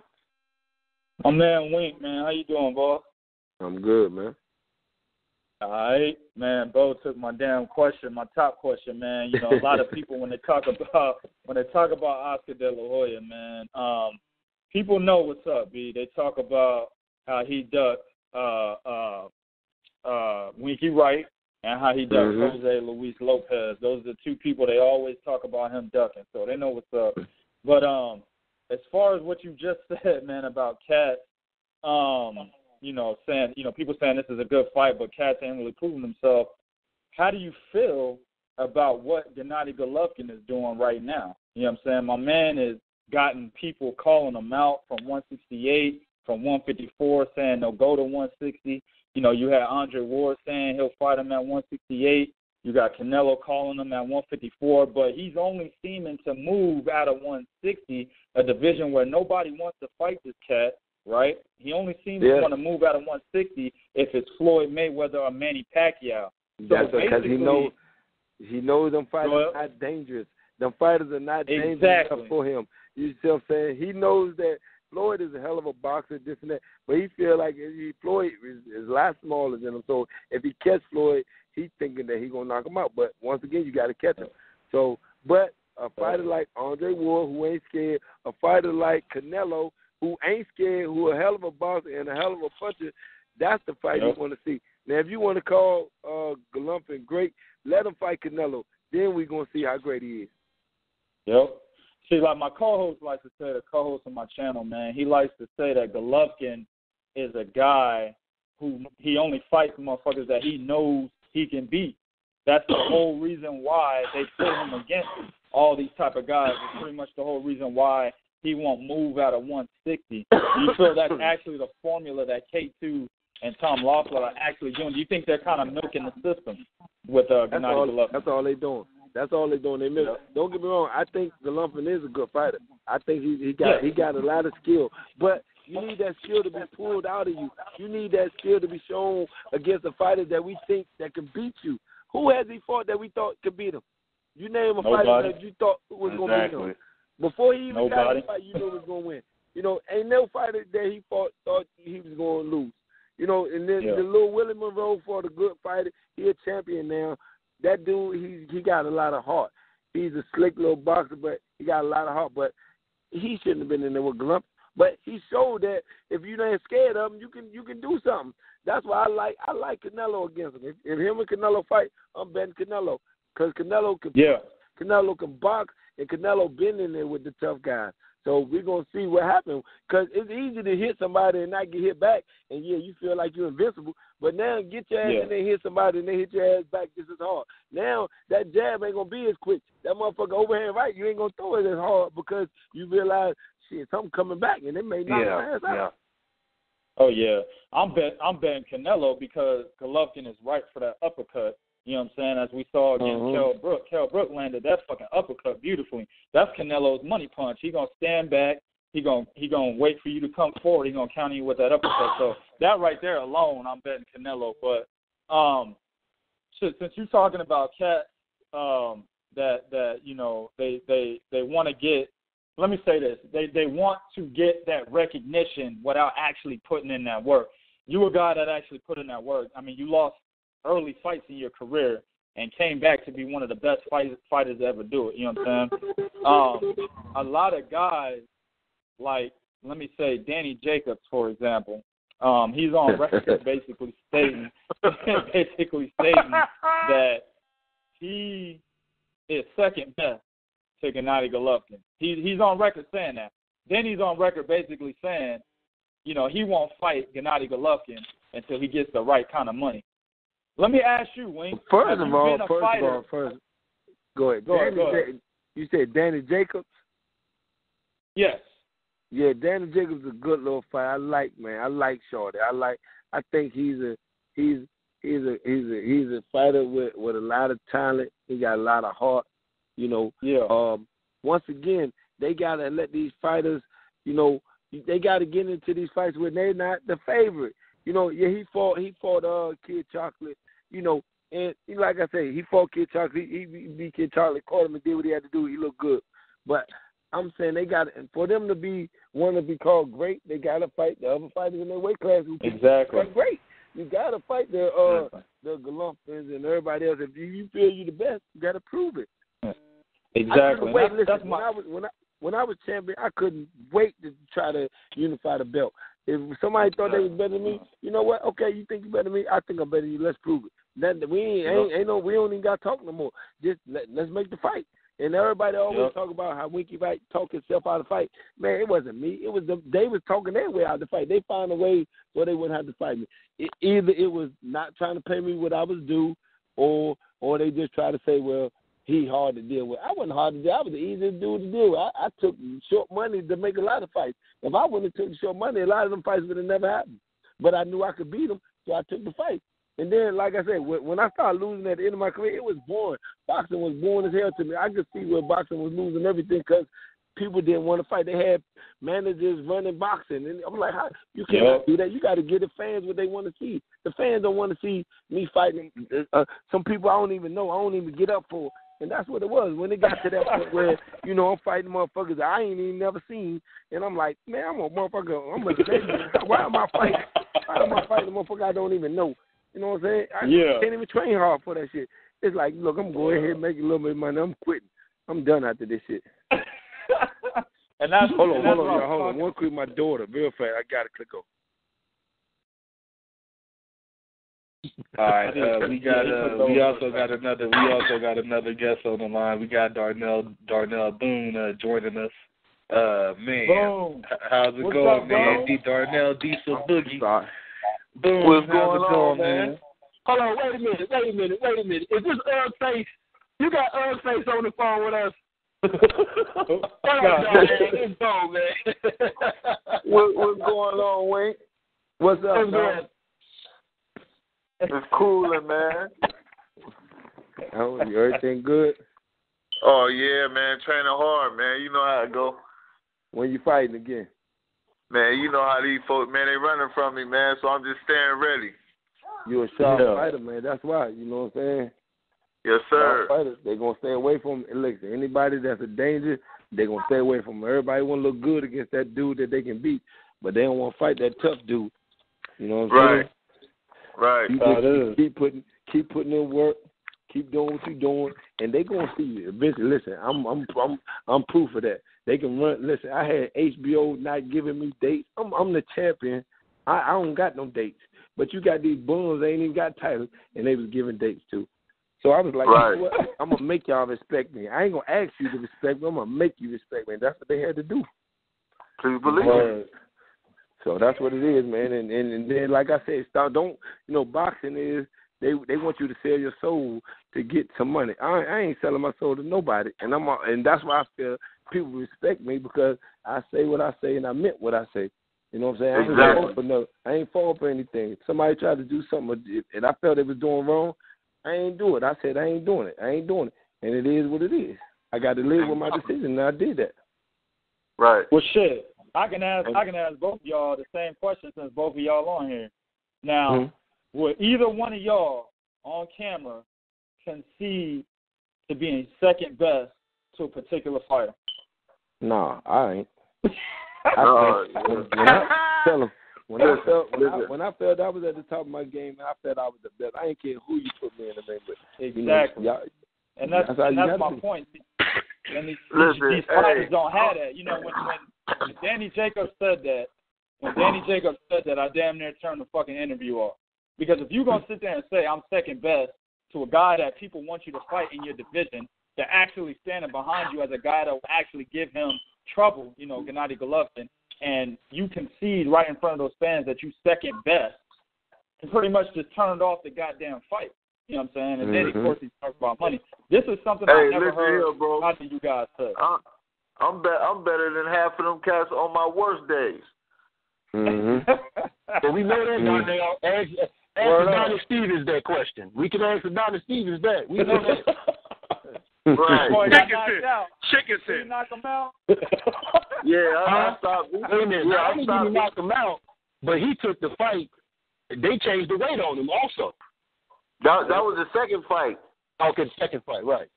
Yeah, that was the second fight. Yeah, he was way bigger than me in the second fight, and we had clash heads. You know what I'm saying? And my orbital bone was broke.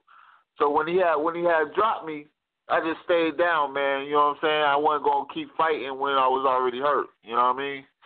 Yeah, you did right. All right, fellas, we got a guest that would like to ask you a question. We can bring him on the line. One of our guys from the chat, Benny Boone, Benny Blanco. What's going on, man? I know you got a couple of questions for the champs. For both of the guys on, go ahead and let them out, man. Yo. What's going on, Benny Blanco? I'm doing good, my brothers, man. God bless y'all. Have a great night. What up, man? What's going on? Great fight, this weekend. My brothers, man. God bless y'all. Have a great night. We're going to have that Kovalev and Ward fight, man. Picking Ward to do this. He's going to do it. You got any questions you'd like to ask Darnell or Winky while we got him on the line? Darnell, what's up, my brother, man? God bless you. You got anything in the schedule? Anything coming up soon that we should be aware of? Well, I got a couple of things on the agenda, but I'm trying to see which one is feasible for me. I don't know if I'm gonna either take this tune-up or go ahead and go to Russia and take this IBO from this guy. So we're gonna see which one is more feasible, because I haven't fought since last April. So I'm thinking I really want to take the tune-up so I can at least shake some rust off. But if not, you know what I'm saying, I'm gonna go ahead and just keep training hard and go ahead and take this IBO. Yeah, that's cool, man. Whatever you do, you always got our support. Man, you're a guy that nobody want to mess with. You know how you do it, how you get down with it, how you do your thing in the ring. Nothing but love to you. I'm dying to see you in the ring again, and I know that you're gonna get down with your business pretty soon. Whatever route you take, man, you're gonna have our support 100%, man. Always. No doubt, bro. Thanks, man. I definitely appreciate that, man. All right, Benny, you got anything you like to ask Winky Wright? You know what I'm saying? We got him on. I definitely got some things I like to pick his brain about while we got him on, man. So definitely pop off if you got something you like to ask him. If you got Winky Wright on, the only thing I want to ask Winky Wright is, how was Tito Trinidad's power in that fight? I'm a big Trinidad fan. Did you feel his power? Well, I could feel it through my gloves. He can punch. He definitely can punch. But like I said, you got to be able to hit somebody that hurt him. Yeah, you had a great defense, no doubt about that, man.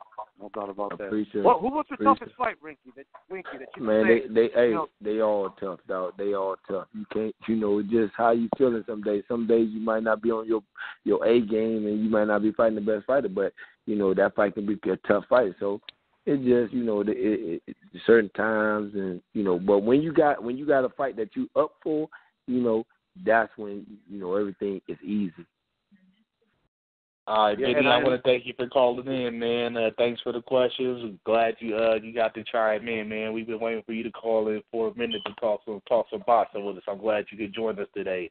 We definitely got a lot more interviewing to go and a lot more questions left to ask the champ, man. So definitely stay tuned in with us, Benny. Definitely, man. God bless y'all, man. Have a great night, man. All right, man. It's been a pleasure. All right, Winky, I got a question for you myself, man. It's just something I've come across, just over the past couple of years that I've always just had my questions about and wonder how close this was really close to actually happening. Floyd was still with Top Rank at the time. Yeah, 140. You're at 154 doing your thing, man. How close were we really to seeing that fight happen? Was it really not close at all, man. It was talk, and I heard the talk afterwards. So it wasn't close at all.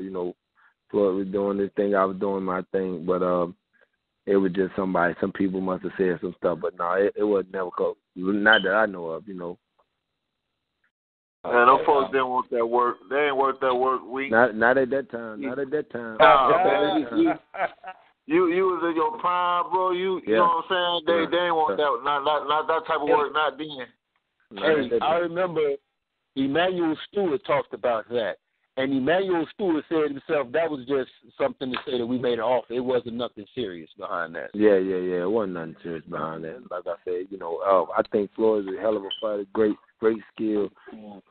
Just at that time, that might have been just the wrong time for that kind of fight. But we never know. Maybe they wanted to do it, but I never heard about it. So, like I say, he a friend. I got utmost respect for him, and it is what it is. Okay, 2K. Bernard, either you got any more questions you'd like to ask either Diesel or Winky? Go ahead, Bernard. Actually, I do have a question for both fighters. Since the big fight coming up this weekend, I want y'all to see if y'all can break a quick breakdown for me, both of y'all, on the U.O.E.N.O and Kovalev fight. Starting with Winky first. Say that one more time. I couldn't hear you. I would like y'all to break down the U.O.E.N and Kovalev fight and who y'all y'all predictions. Okay. For me, I think that the fight gonna come out.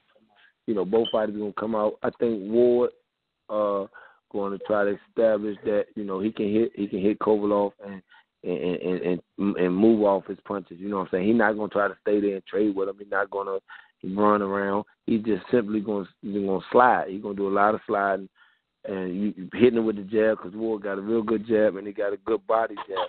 So you're gonna see him. I think you're gonna see him stabbing him to the jab, to the stomach a lot, and then just trying to catch Kovalev with a lot of good counter shots. And then I can see Kovalev trying to set Ward up with up on his toes a little bit, trying to throw his jab and then come up with the hard right hand and whatever. But I just think Ward gonna win the fight, man. I think Ward is just a sharper fighter, smarter fighter. But when you got somebody like Kovalev with that power, anything can happen. All right, and Darnell, you've actually been in the ring against both fighters, so I know you have an interesting take on this bout as well, man. So let's get you to chime in on that. Yeah, well, my outlook on it is Ward not used to that weight class yet. He's sitting more in the pocket too much, and he's not really moving like he used to. I mean, he's still crafty and slick, but he can't sit in that pocket like that with Kovalev. He even did it like in his last 3 fights. He sat in the pocket and he was getting hit more than he ever got hit before. But with the type of power that Kovalev got, he can't afford to sit in that pocket like that. And he gotta be in and out. And when he get in the inside, he gotta actually work. And I don't know if his legs is up under him like that. He's looking like he real sluggish and heavy at that 175. And how he was moving when he was at 168, it's like he at 75 he like a tad bit slow, and he can't afford to be a tad bit slow. He got to be all the way on his A game for this fight. Can I say something about that? Let me say something. Go ahead. I think he's definitely right about that. But see, it's a lot of times it's who you fighting to bring you up to that next level. Ward was fighting somebody that he knew he could be, that he knew he just had to train just to look, just to get out there and be a little sharp. And it wasn't nothing that he had to be creative for. But when he fight Kovalev, he know he's going to have to go out here. He know he's going to have to be in the best shape. He know he's going to have to move better. He know he's going to have to do all these things because he's fighting a top-notch fighter. He's fighting a fighter that can beat him. So I think you're going to see a good Ward. Just like when you saw Ward fight all the other guys at 168 and 160, he did what he had to do because he knew them good guys can fight. And he went out there and showed the world. But against the fighters he just fought, he knew he could beat them guys with just one hand. So it was basically just going ahead, getting some work in, getting some ring rust off, and that's what he did. Yes, sir. If Kovalev going off of that, he's going to be in the world of trouble. Yep. I agree. Let me get your take on this, Winky, man. You're actually you fought the majority of your career at the super welterweight division, and, the 154 division currently in boxing is probably the most talent-deep division in the sport, period. Who are some of your favorite guys coming up in that division right now, man? And what's your take on this upcoming Jermall Charlo and J. Rock Williams fight for the IBF title? It's probably the most exciting fight at 154 we've had in quite some time. It's gonna be a good fight. I really can't pick either one. I would say Charlo, but it's gonna be a good fight. But what I like is right now, I'm liking that welterweight division right now. I'm liking my man Keith Thurman. You know what I'm saying? And then I also like little Earl Spence. I think them two right there. I think them two right there, the best two welterweights right now. In boxing. So not taking nothing away from the other champions, but if you had to rank them two, I think them two are the two fighters that's going to step out of the shadows of all the rest of the fighters and become the elite welterweight champion. And in the future, them two, if they ever get to fight, that's going to be a hell of a fight. That'll be a very big pay-per-view fight. All right, we got another guest caller that'd like to ask a question. Pennsylvania, you on the line? Yeah, what's up? All right, what's going on, man? You got any questions you'd like to ask either the champs, man, Darnell Boone or Winky Wright, man? How you doing? What's up? Yeah, man, first of all, man, I can say what's up, man, to them guys. I think Boone is the one that knocked down Ward, right? Yeah. Knocked him down. And Kovalev as well. Kovalev, too. Oh, she knocked down Kovalev, too? Yeah, both of them. Damn, that's what's up. On Winky, man, there was a little bit of talk, man, that Floyd had ducked you, man. Can you clarify that? No, I don't think Floyd ducked me. Like I said, we was in 2 different weight classes. It wasn't even about me and Floyd. That was just somebody. Yeah. I'm gonna tell you who ducked me. Oscar De La Hoya ducked me, but no, Floyd didn't duck me. No doubt. I can respect that. That's what I said. I was like, yo, you was too big for them, man. Y'all was always like, yeah. We was just 2 different weight classes, and we was cool people, so it wasn't even about us fighting. All right. So what about what does Boone think about the because I might have missed that, man, about the Kovalev Ward thing, man? Who you guys got? I'm gonna tell you what I got, man. I got Kovalev by knockout or Ward by ugly decision. I honestly think Ward is gonna take it. I think he's gonna rough Kovalev up, tie him up, and just pretty much outbox him, just use a basic rhythm. All right, Boone, let me get you, you haven't necessarily gone into a prediction on the show yet. You did give a good breakdown, so let's get your take on that. You got it 50-50, or who you got taking the fight, Darnell? I got Kovalev's late stoppage if Ward can't take his power. Okay, so we got you on wax now, D. Hold on. But if Ward can't take his power, you got Ward outboxing him? No, I don't know. It's just something that I see in Ward that, he not doing like stuff that he normally used to do. And even like Wink was saying that maybe it was the competition. I don't know. I never took it light on nobody. Well, you know what I'm saying? So you don't think Ward can knock Kovalev out? No. Nah. He don't punch. No, I don't think anybody is expecting Ward to knock out Kovalev. Yeah. No, I don't think that's anybody's expectation. It can be a 12-round shutout. I mean, we could talk about Ward winning 8 to 9 rounds, but he ain't gonna knock him out. Not at all. But the crazy thing is that Kovalev can actually box, and everybody gonna actually see his boxing skills that night. Let me say this about. I got one more question for Winky, right? And maybe Boone can answer this, man.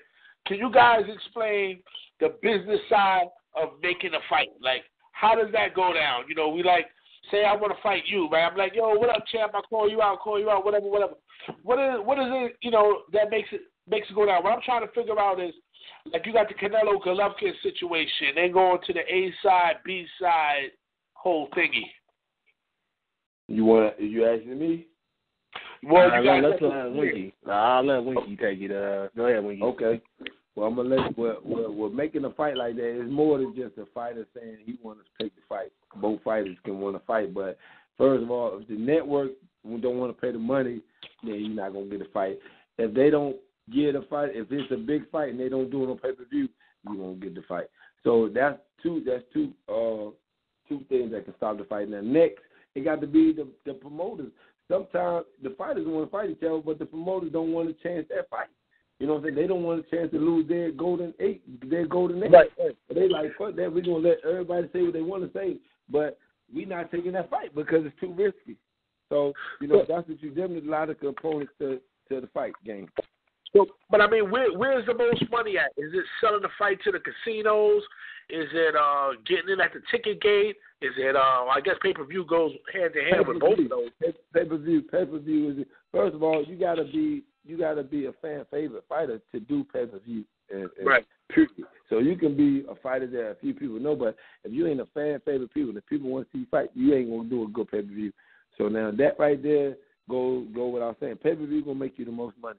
So, once you get the pay-per-view, the casino is going to do it. If the fighters, what the people want to see, the casino is going to give you the money to come to the casino. And they ain't worried about the ticket sales because they want people to just come in there and gamble. So they ain't worried about who buy the ticket. I want to thank our caller from East Pennsylvania. We got a couple other people calling in right now, man. So I hate to cut you off, man, but definitely appreciate you calling in. I'm gonna have to cut all y'all off, man. I gotta get out of here. It's late. I gotta definitely Vegas in the morning, man. So I gotta.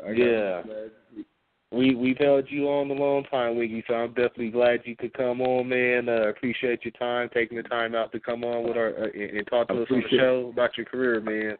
I appreciate y'all having me, man, and I enjoyed myself, man. Good luck, everybody. No doubt, Wink, man. I'll see you probably at the next fight in the Berg, man. All right, big homie. See you later, dog. Yes, sir. All right, Winky, have a good one. All right, folks. All right, we still got Darnell on, and we got another guest that probably has some questions. Guest 15. I'm not sure where you're calling from. You got any questions you'd like to ask Darnell Boone? Or just any comments you'd like to make in general? Is that me? Yeah, that's you.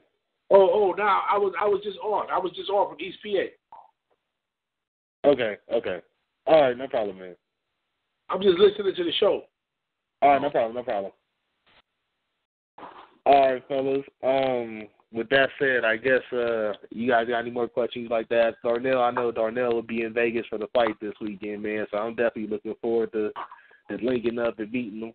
Finally, man, we've been chopping it up on Facebook for quite some time, man. You definitely one of the realest brothers out there. You know, you stay close to the fan base of the sport, man. So that's definitely one of the things I appreciate about you. You real interactive with us, man, and you always no doubt, bro. Keep it real. I always feel it's about y'all. You know what I mean?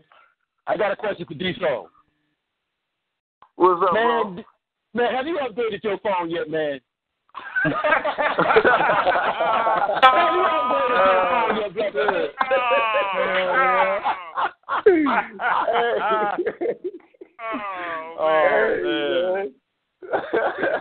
I'm glad we made it to a show with you, though, D, man. Real talk, man. Appreciate you calling, homie. No doubt, man. All right, D, so go ahead, TJ. No, I was just gonna tell him, man. This is 2K, man, but on Facebook it's EJ, man. I talked to you a few times. We had a private message or whatever, and went over that whole thing that went down in that boxing group, man. So I want to ask you. I was gonna get with you anyway. I know your take on the Kovalev Ward fight. I'm gonna need to argue with you, man, on my show. So I'm gonna holler at you a little bit later in a private chat, man. Try to get you on the show. We're gonna argue. I gotta be on that show. Hold on. We're gonna argue. We're gonna argue for about 30 minutes, and I'm gonna post that shit on WAC. We're gonna put it on YouTube, man, because I think we argued once before about it. Now we're gonna argue on WAC. So I'm gonna holler at you on a private chat. Hey, now I pay pay-per-view. I would like pay-per-view rights to that.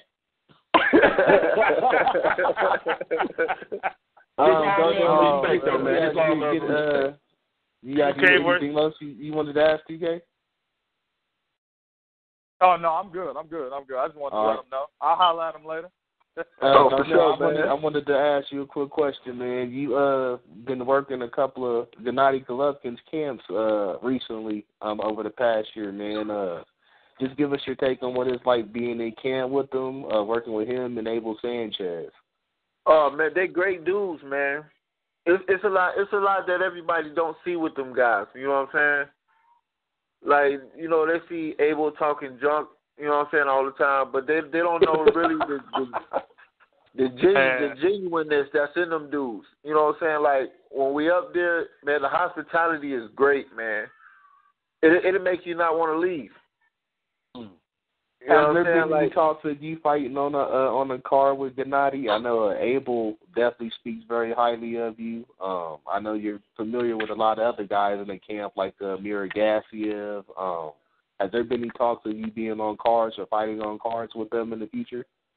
Yeah, well, me and G actually talked about it on the last camp I was there for him and Brook, and he said he'd try to get me on. You know what I mean? So, I mean, even if it don't happen, you know what I'm saying, I just enjoy just helping them out. You know what I'm saying? So, you know, I don't be tripping.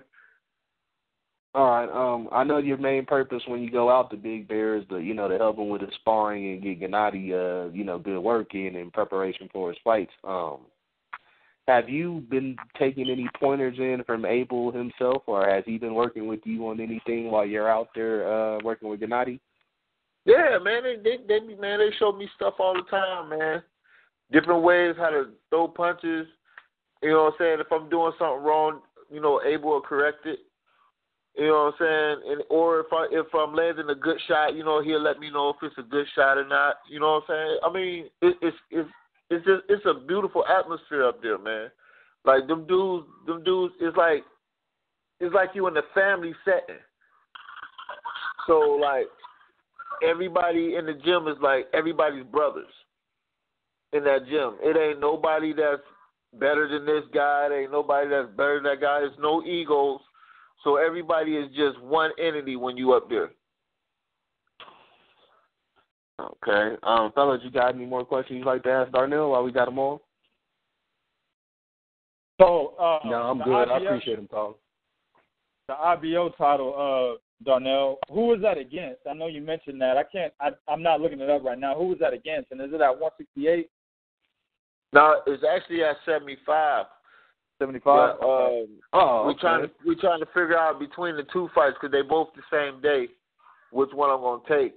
You know what I'm saying? So if I don't take the tune-up or the tune-up don't happen, you know, it's still in the works for the IBO one. So it'll be against a guy named Umar Salimov or something like that. It'll be in Russia. Okay. All right, Diesel, man, we want to thank you for coming on, man. It's a pleasure having you on our show. We've been lagging on bringing you on anyway. You know, we had talked about it previously, but definitely glad to have you on, man, and look forward to seeing you this weekend in Vegas. You know what I'm saying? At the U.O.E.N.O Kovalev fight. For sure, bro. All right, man. You have a good one, man, and we'll stay in touch with you, Darnell. Okay, bro. All right, fam. All right, bro.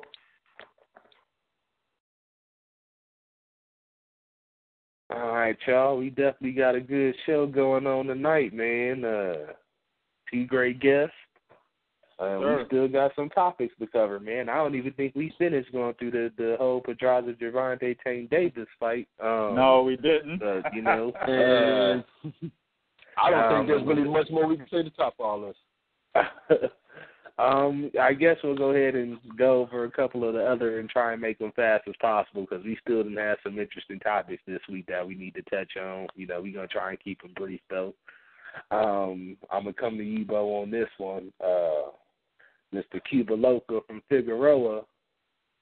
Beibut Shumenov was actually scheduled to take, well, not scheduled, but a purse bid was won by Caribe Promotions for him to take on Yunier Dorticos of Cuba for the WBA. No. Hey, I'm not tripping on the name. Okay, you want me to call him his real name? Cool Ranch Doritos. Cool Ranch Doritos.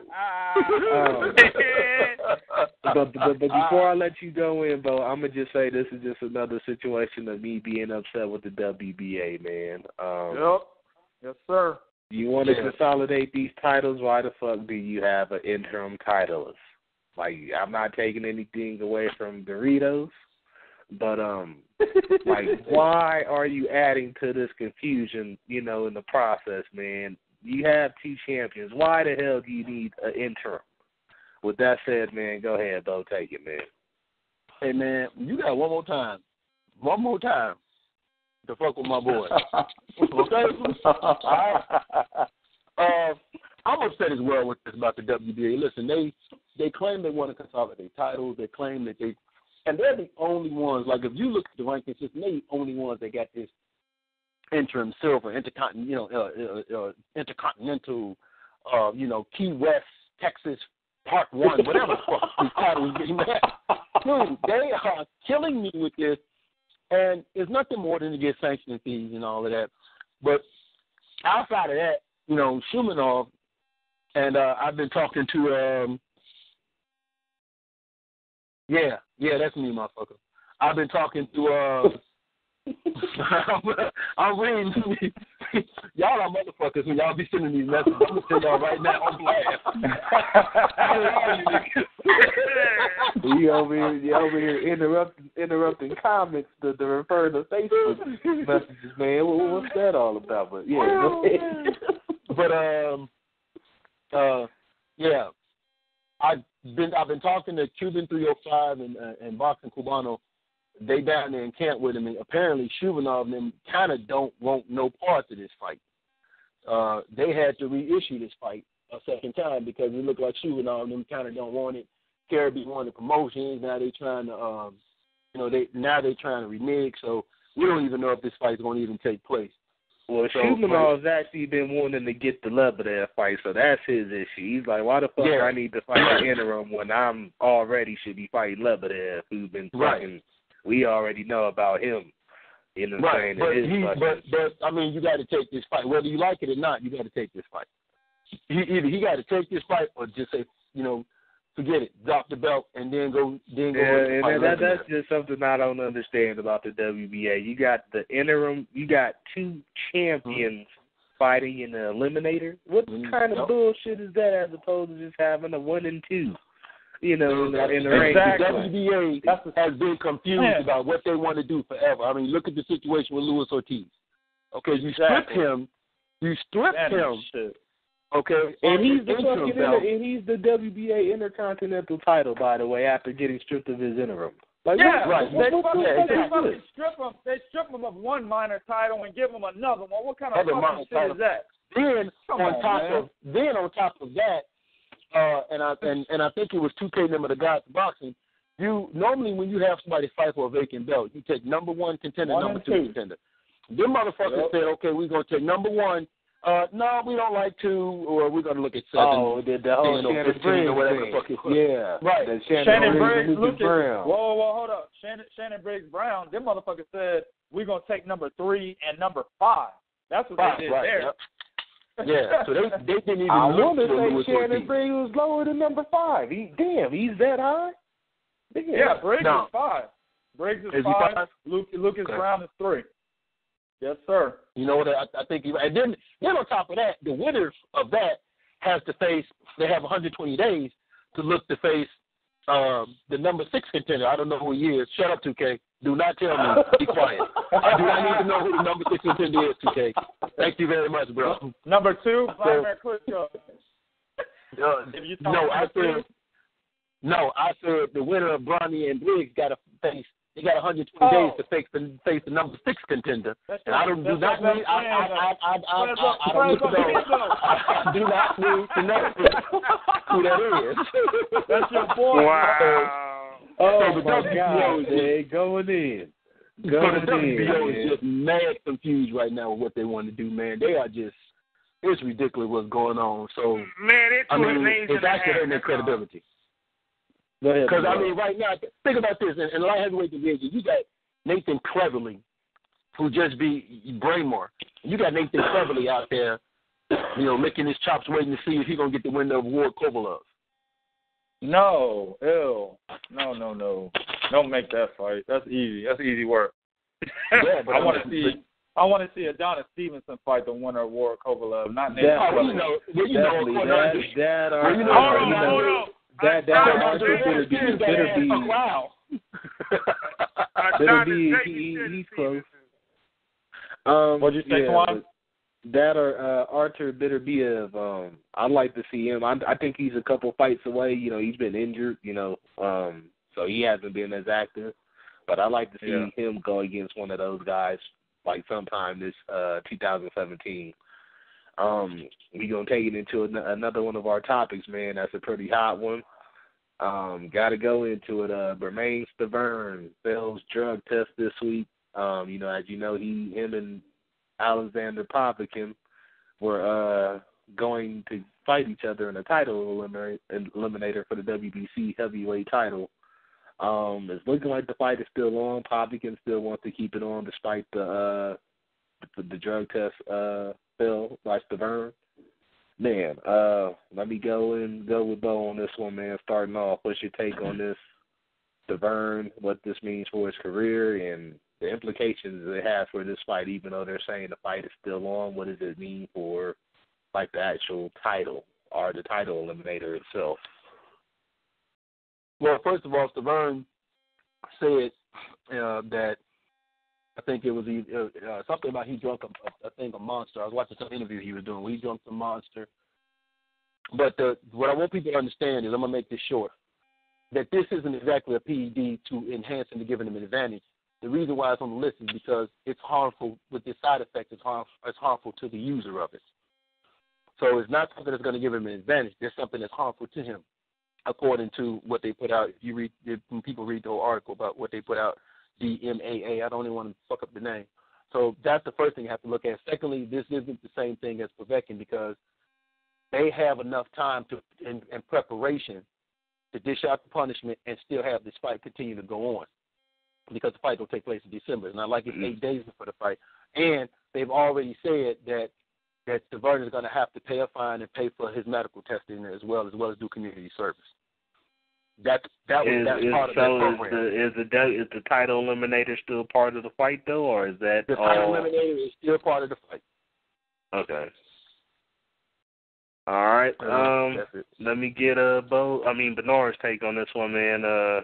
As far as what this means, I guess Bo gave a good analysis of what it means. The fight is still on. The title eliminator is still on. Do you think this does any harm for Stiverne going into the fight as far as his preparation for it? No, it doesn't. He can still continue to train. He just got to watch what he takes inside his body. Now, what Bo just said about him doing community service for something he drank, I don't know how this works out. Well, Nevada or Vada, whoever, how do you give somebody community service for something they drank? Like, it's not on trial. Now, I did read also in the article that he will get a $75,000 fine for what he took in. I could understand that, but anything else, I don't pretty much see it. It's not a punishment. Ain't like he was taking, again, he wasn't taking the drugs to enhance himself, to get himself against Povetkin. He just had something to drink. In fact, he was looking for something after he works out so he won't feel drained. So at the end of with the situation, what about water, motherfucker? But no, I mean, if you ever worked out, yeah, yeah. But I guess he was talking about energy. I'm done, man. That just fucked me all up, dog. Quench your thirst. No, he was so about to bring his energy level, but never mind. Man, I guess we gonna call that a wrap on that one, man.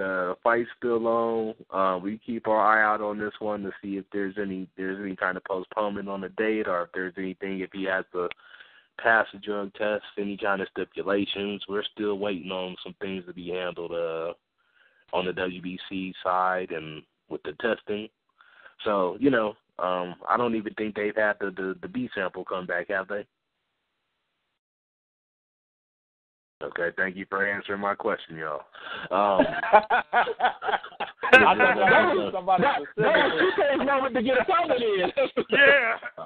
I was hoping somebody was just gonna chime in and say, yeah, that the B sample was tested too, or but that's something I haven't seen for myself. If the B sample was even tested, I've only heard about this one fill. I haven't heard about the other sample. They usually test 2 samples with these things, and it takes a couple days. Yeah.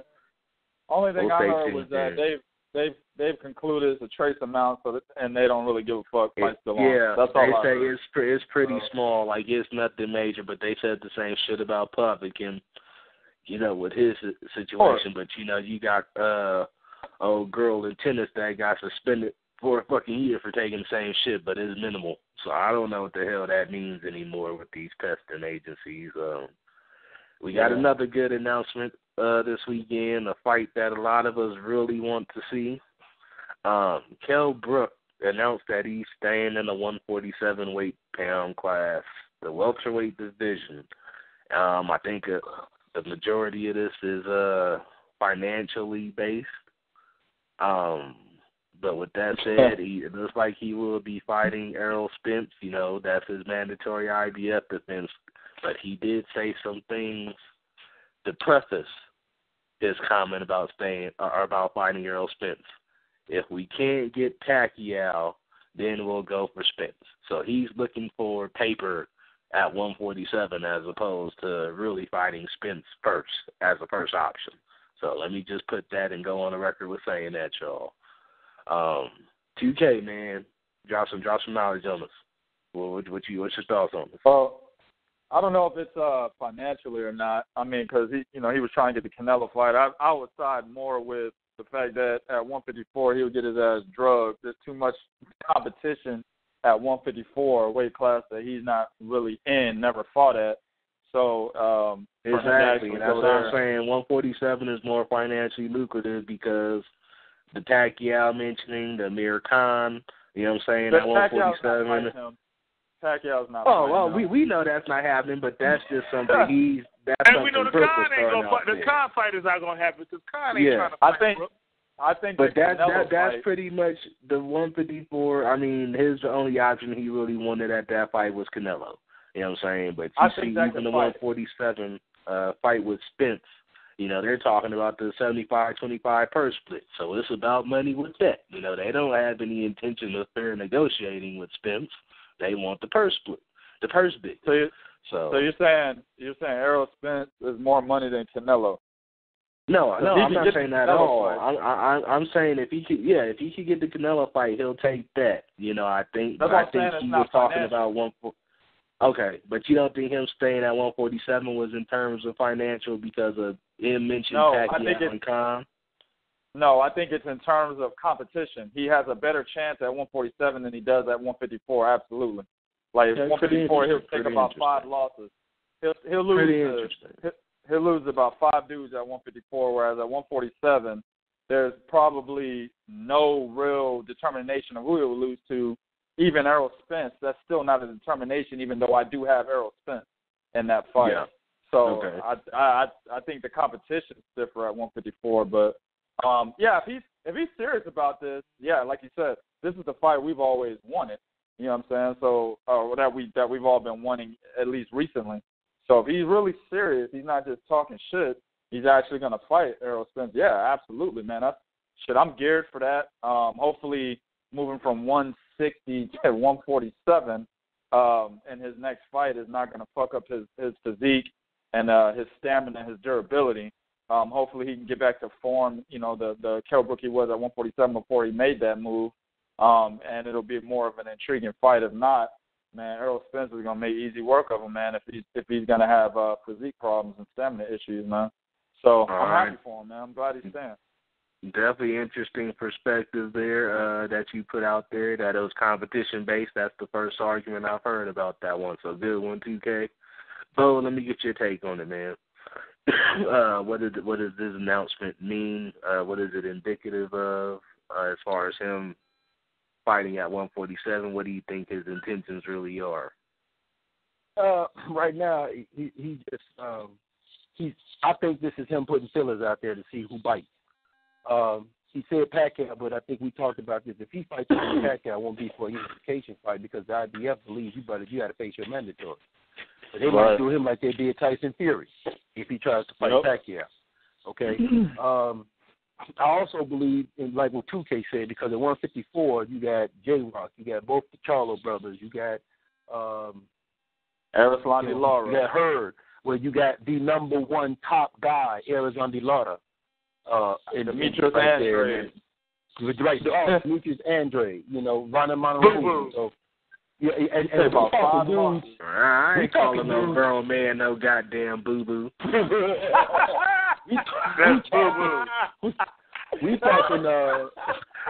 talking dudes 61 that 61 that'll rehydrate well over 160 pounds come fight night. Yeah, probably bigger than Gennady. Yeah, right. Yeah. So I agree with 2K. If he's gonna fight at 154, he's looking at Canelo.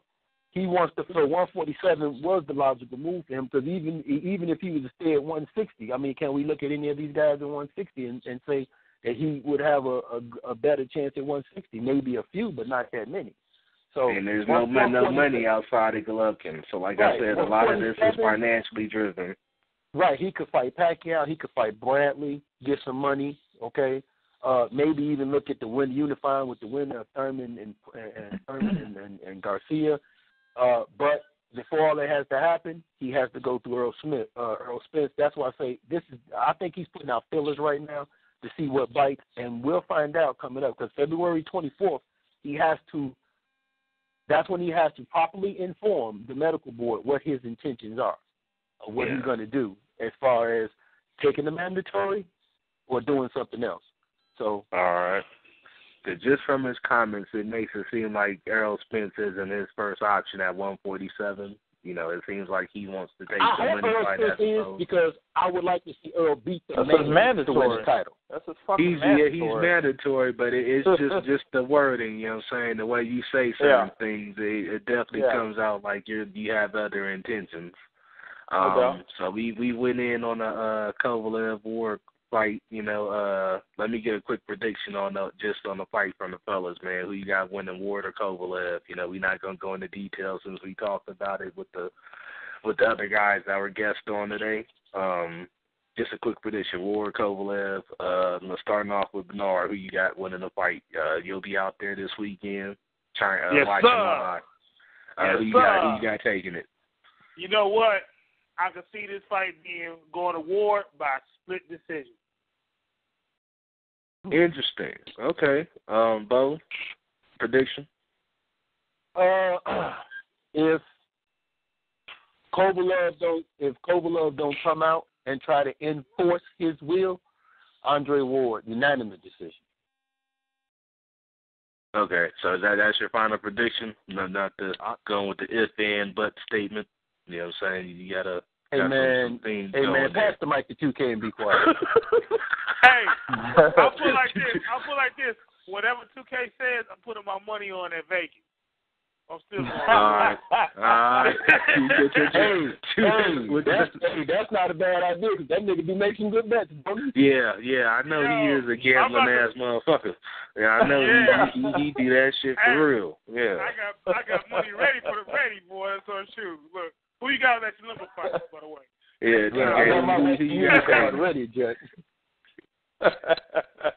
I'm standing firm on Andre Ward, 116, 112, possibly 117, 111. I think this fight could look just like Crawford Postal. Okay, good call. And, you know, Twine the Divine, making it official, man. We unanimous on this one. SOG Ward, you know what I'm saying, beating Mother Russia on Saturday night. With that said, we just going to talk about, well, we're not going to go into detail. We're going to talk about the other cards on the fight, though. We got Isaac Chilemba against Alexander Gavasic for the NABF light heavyweight title. That's actually going to be a good fight. Gavasic is a nice up-and-comer at light heavyweight. He's only 11-0, but dude is nice from what I've seen of him. Chilemba's always a game dude, so we're not going to go into detail about these fights, but that's an interesting fight. We got Mighty Mo Hooker fighting for a WBO, NABO super lightweight title. I definitely like this guy as a prospect. Real rangy guy at 140. He sparred with Terrence Crawford and prepared with him. He brings some interesting things to the game as far as his height and reach and power at that. I guess he's probably a cleaner version of Amir Imam, and that's at this stage of his career. Damn. He's a cleaner version of Amir Imam, better defensively, but, probably a little more ranger even, I would say. He's a big dude at 140. We got Curtis Stevens fighting James De La Rosa for another regional title at stake. WBA, Continental Americas. These motherfuckers at the WBA, man. Hold on, wait a minute. I got to say something. Is it me, or have y'all heard of Twine come out his skin whenever he talks about the WBA? I'm telling you, it's very frustrating, man. It's been like about the last month of our shows, we've had a lot of shit dealing with the WBA. Like, they can't get their shit together. But, anyways, we also got our girl Clarissa Shields, man, 2-time gold medalist, women's boxer, making her debut. I think they did her dirty, starting her out as the fight on the card. She definitely deserves better than that. She should be on the televised portion. I agree. But big up to her. Good luck, and we definitely will be paying attention to her prospects as a pro, man. So everybody be looking out for that Ward Kovalev pay-per-view card. Fight of the year. Yeah, at least for most of us, even though some of us think it's not going to turn out as competitive as we were thinking. With that said, I'm going to go into our U.O.E.N.O segment for the week. On this day, we had, on this day, we had Paulie Ayala losing to Eric Morales in 2002 with the win. Eric Morales, yeah, definitely a good one, man. Eric Morales won the WBC vacant featherweight title, man. So that was definitely a good fight, man. Paulie Ayala was a good dude. Definitely a hell of a fighter, man. We already know Eric Morales is probably your first ballot Hall of Famer. So big up to both of those guys, man. I guess I'll put it up for grabs. You want to do the final blow this week, man. Bernard, filled in for me last week. You held it down. All right, go ahead, man. I just, I'll keep it short, and if somebody else want to say something, they can. I just want to say that this year in boxing, I want to pay recognition to two fighters that meant something to me, and that is Muhammad Ali, who passed away this year, and Aaron Pryor, who also passed away this year. I grew up. I was born during the Ali time. I didn't get a chance to see it. Like most people, I learned more about Ali when he was out of boxing. Bo Daddy Cave. Say what? Bo Daddy Cave. He said he was born during the Jack Dempsey time. That man was born during the Jack Dempsey time and shit. I'm sorry. I cut your final blow off. I had to get that one in, man. I was about to say, get the tissue. He said it, man. He set himself up for that shit. I wasn't going to turn it down, man. But anyway, go ahead, bro. I learned to appreciate Muhammad Ali more for what he did outside of boxing. Aaron Pryor was one of the guys I looked up to because Aaron Pryor represented the hood to me. Aaron Pryor was grimy. He was gritty. He would just come out and he would fight. And he wasn't ashamed of being from the hood and letting you know he was from the hood and talking like that and, and all of that. And he represented that to us growing up in the gym. And that's who I looked up to. And, to lose both Aaron Pryor and Muhammad Ali this year, I just think, boxing, them two guys remind us how great the sport was back then in its time and why it means so much and why it's so special. And that's all I wanted to say. That's all I wanted to say to our listeners out there and to the ignorant motherfuckers on here I'm with. I appreciate y'all giving me the floor. Y'all got anything you want to chime in? Y'all got anything you want to chime in on his on Bo's final blow? I just want to say big up on. Go ahead, Bernard. No. You speak first. You go on. Oh man, I just want to say big up on a shout out, man. On to those two historical legends, man. It's a good thing to pinpoint those guys. Hopefully, the younger generation and the current era will look after those models and examples, man. So we could get, at least in this country, the sport back on that level, to what it was. Its popularity, during that era, I'm saying, just in this country, because, everywhere else, I think boxing is booming. So I don't have a problem with boxing as a whole. I think the landscape is just fucked up here in the States. Go ahead, Bernard. On that note, on a real serious note here, fuck the casuals this Saturday night. That's all I got to say. Oh, my God. He always going personal. I heard that, man. I'm looking forward to it, though, especially for us as Shields for some reason. I don't know why I'm so excited about her going pro. I think it's going to mean some good things for women's boxing. I think it's great for women's pro boxing, and, only more to come, That said, I also want to give a big thanks to, both of our guests tonight, Darnell Diesel Boogie Boone, you know what I'm saying? From Facebook, we all chop it up with them on there. Big up to Bo to bringing Winky Wright on for us. Man, big up. That was a group effort, man. That wasn't me. That was a group effort, man. Yeah, it definitely was an honor to talk to another future Hall of Famer, Was unified champ at 154 for you guys that don't really know him. Fought some legendary fights, you know. He's actually a good example of somebody that took the hard road coming up, man, and that's why I'm glad we had him on, because some of these young fighters need to look at the actual shit he went through to get the fights and the money.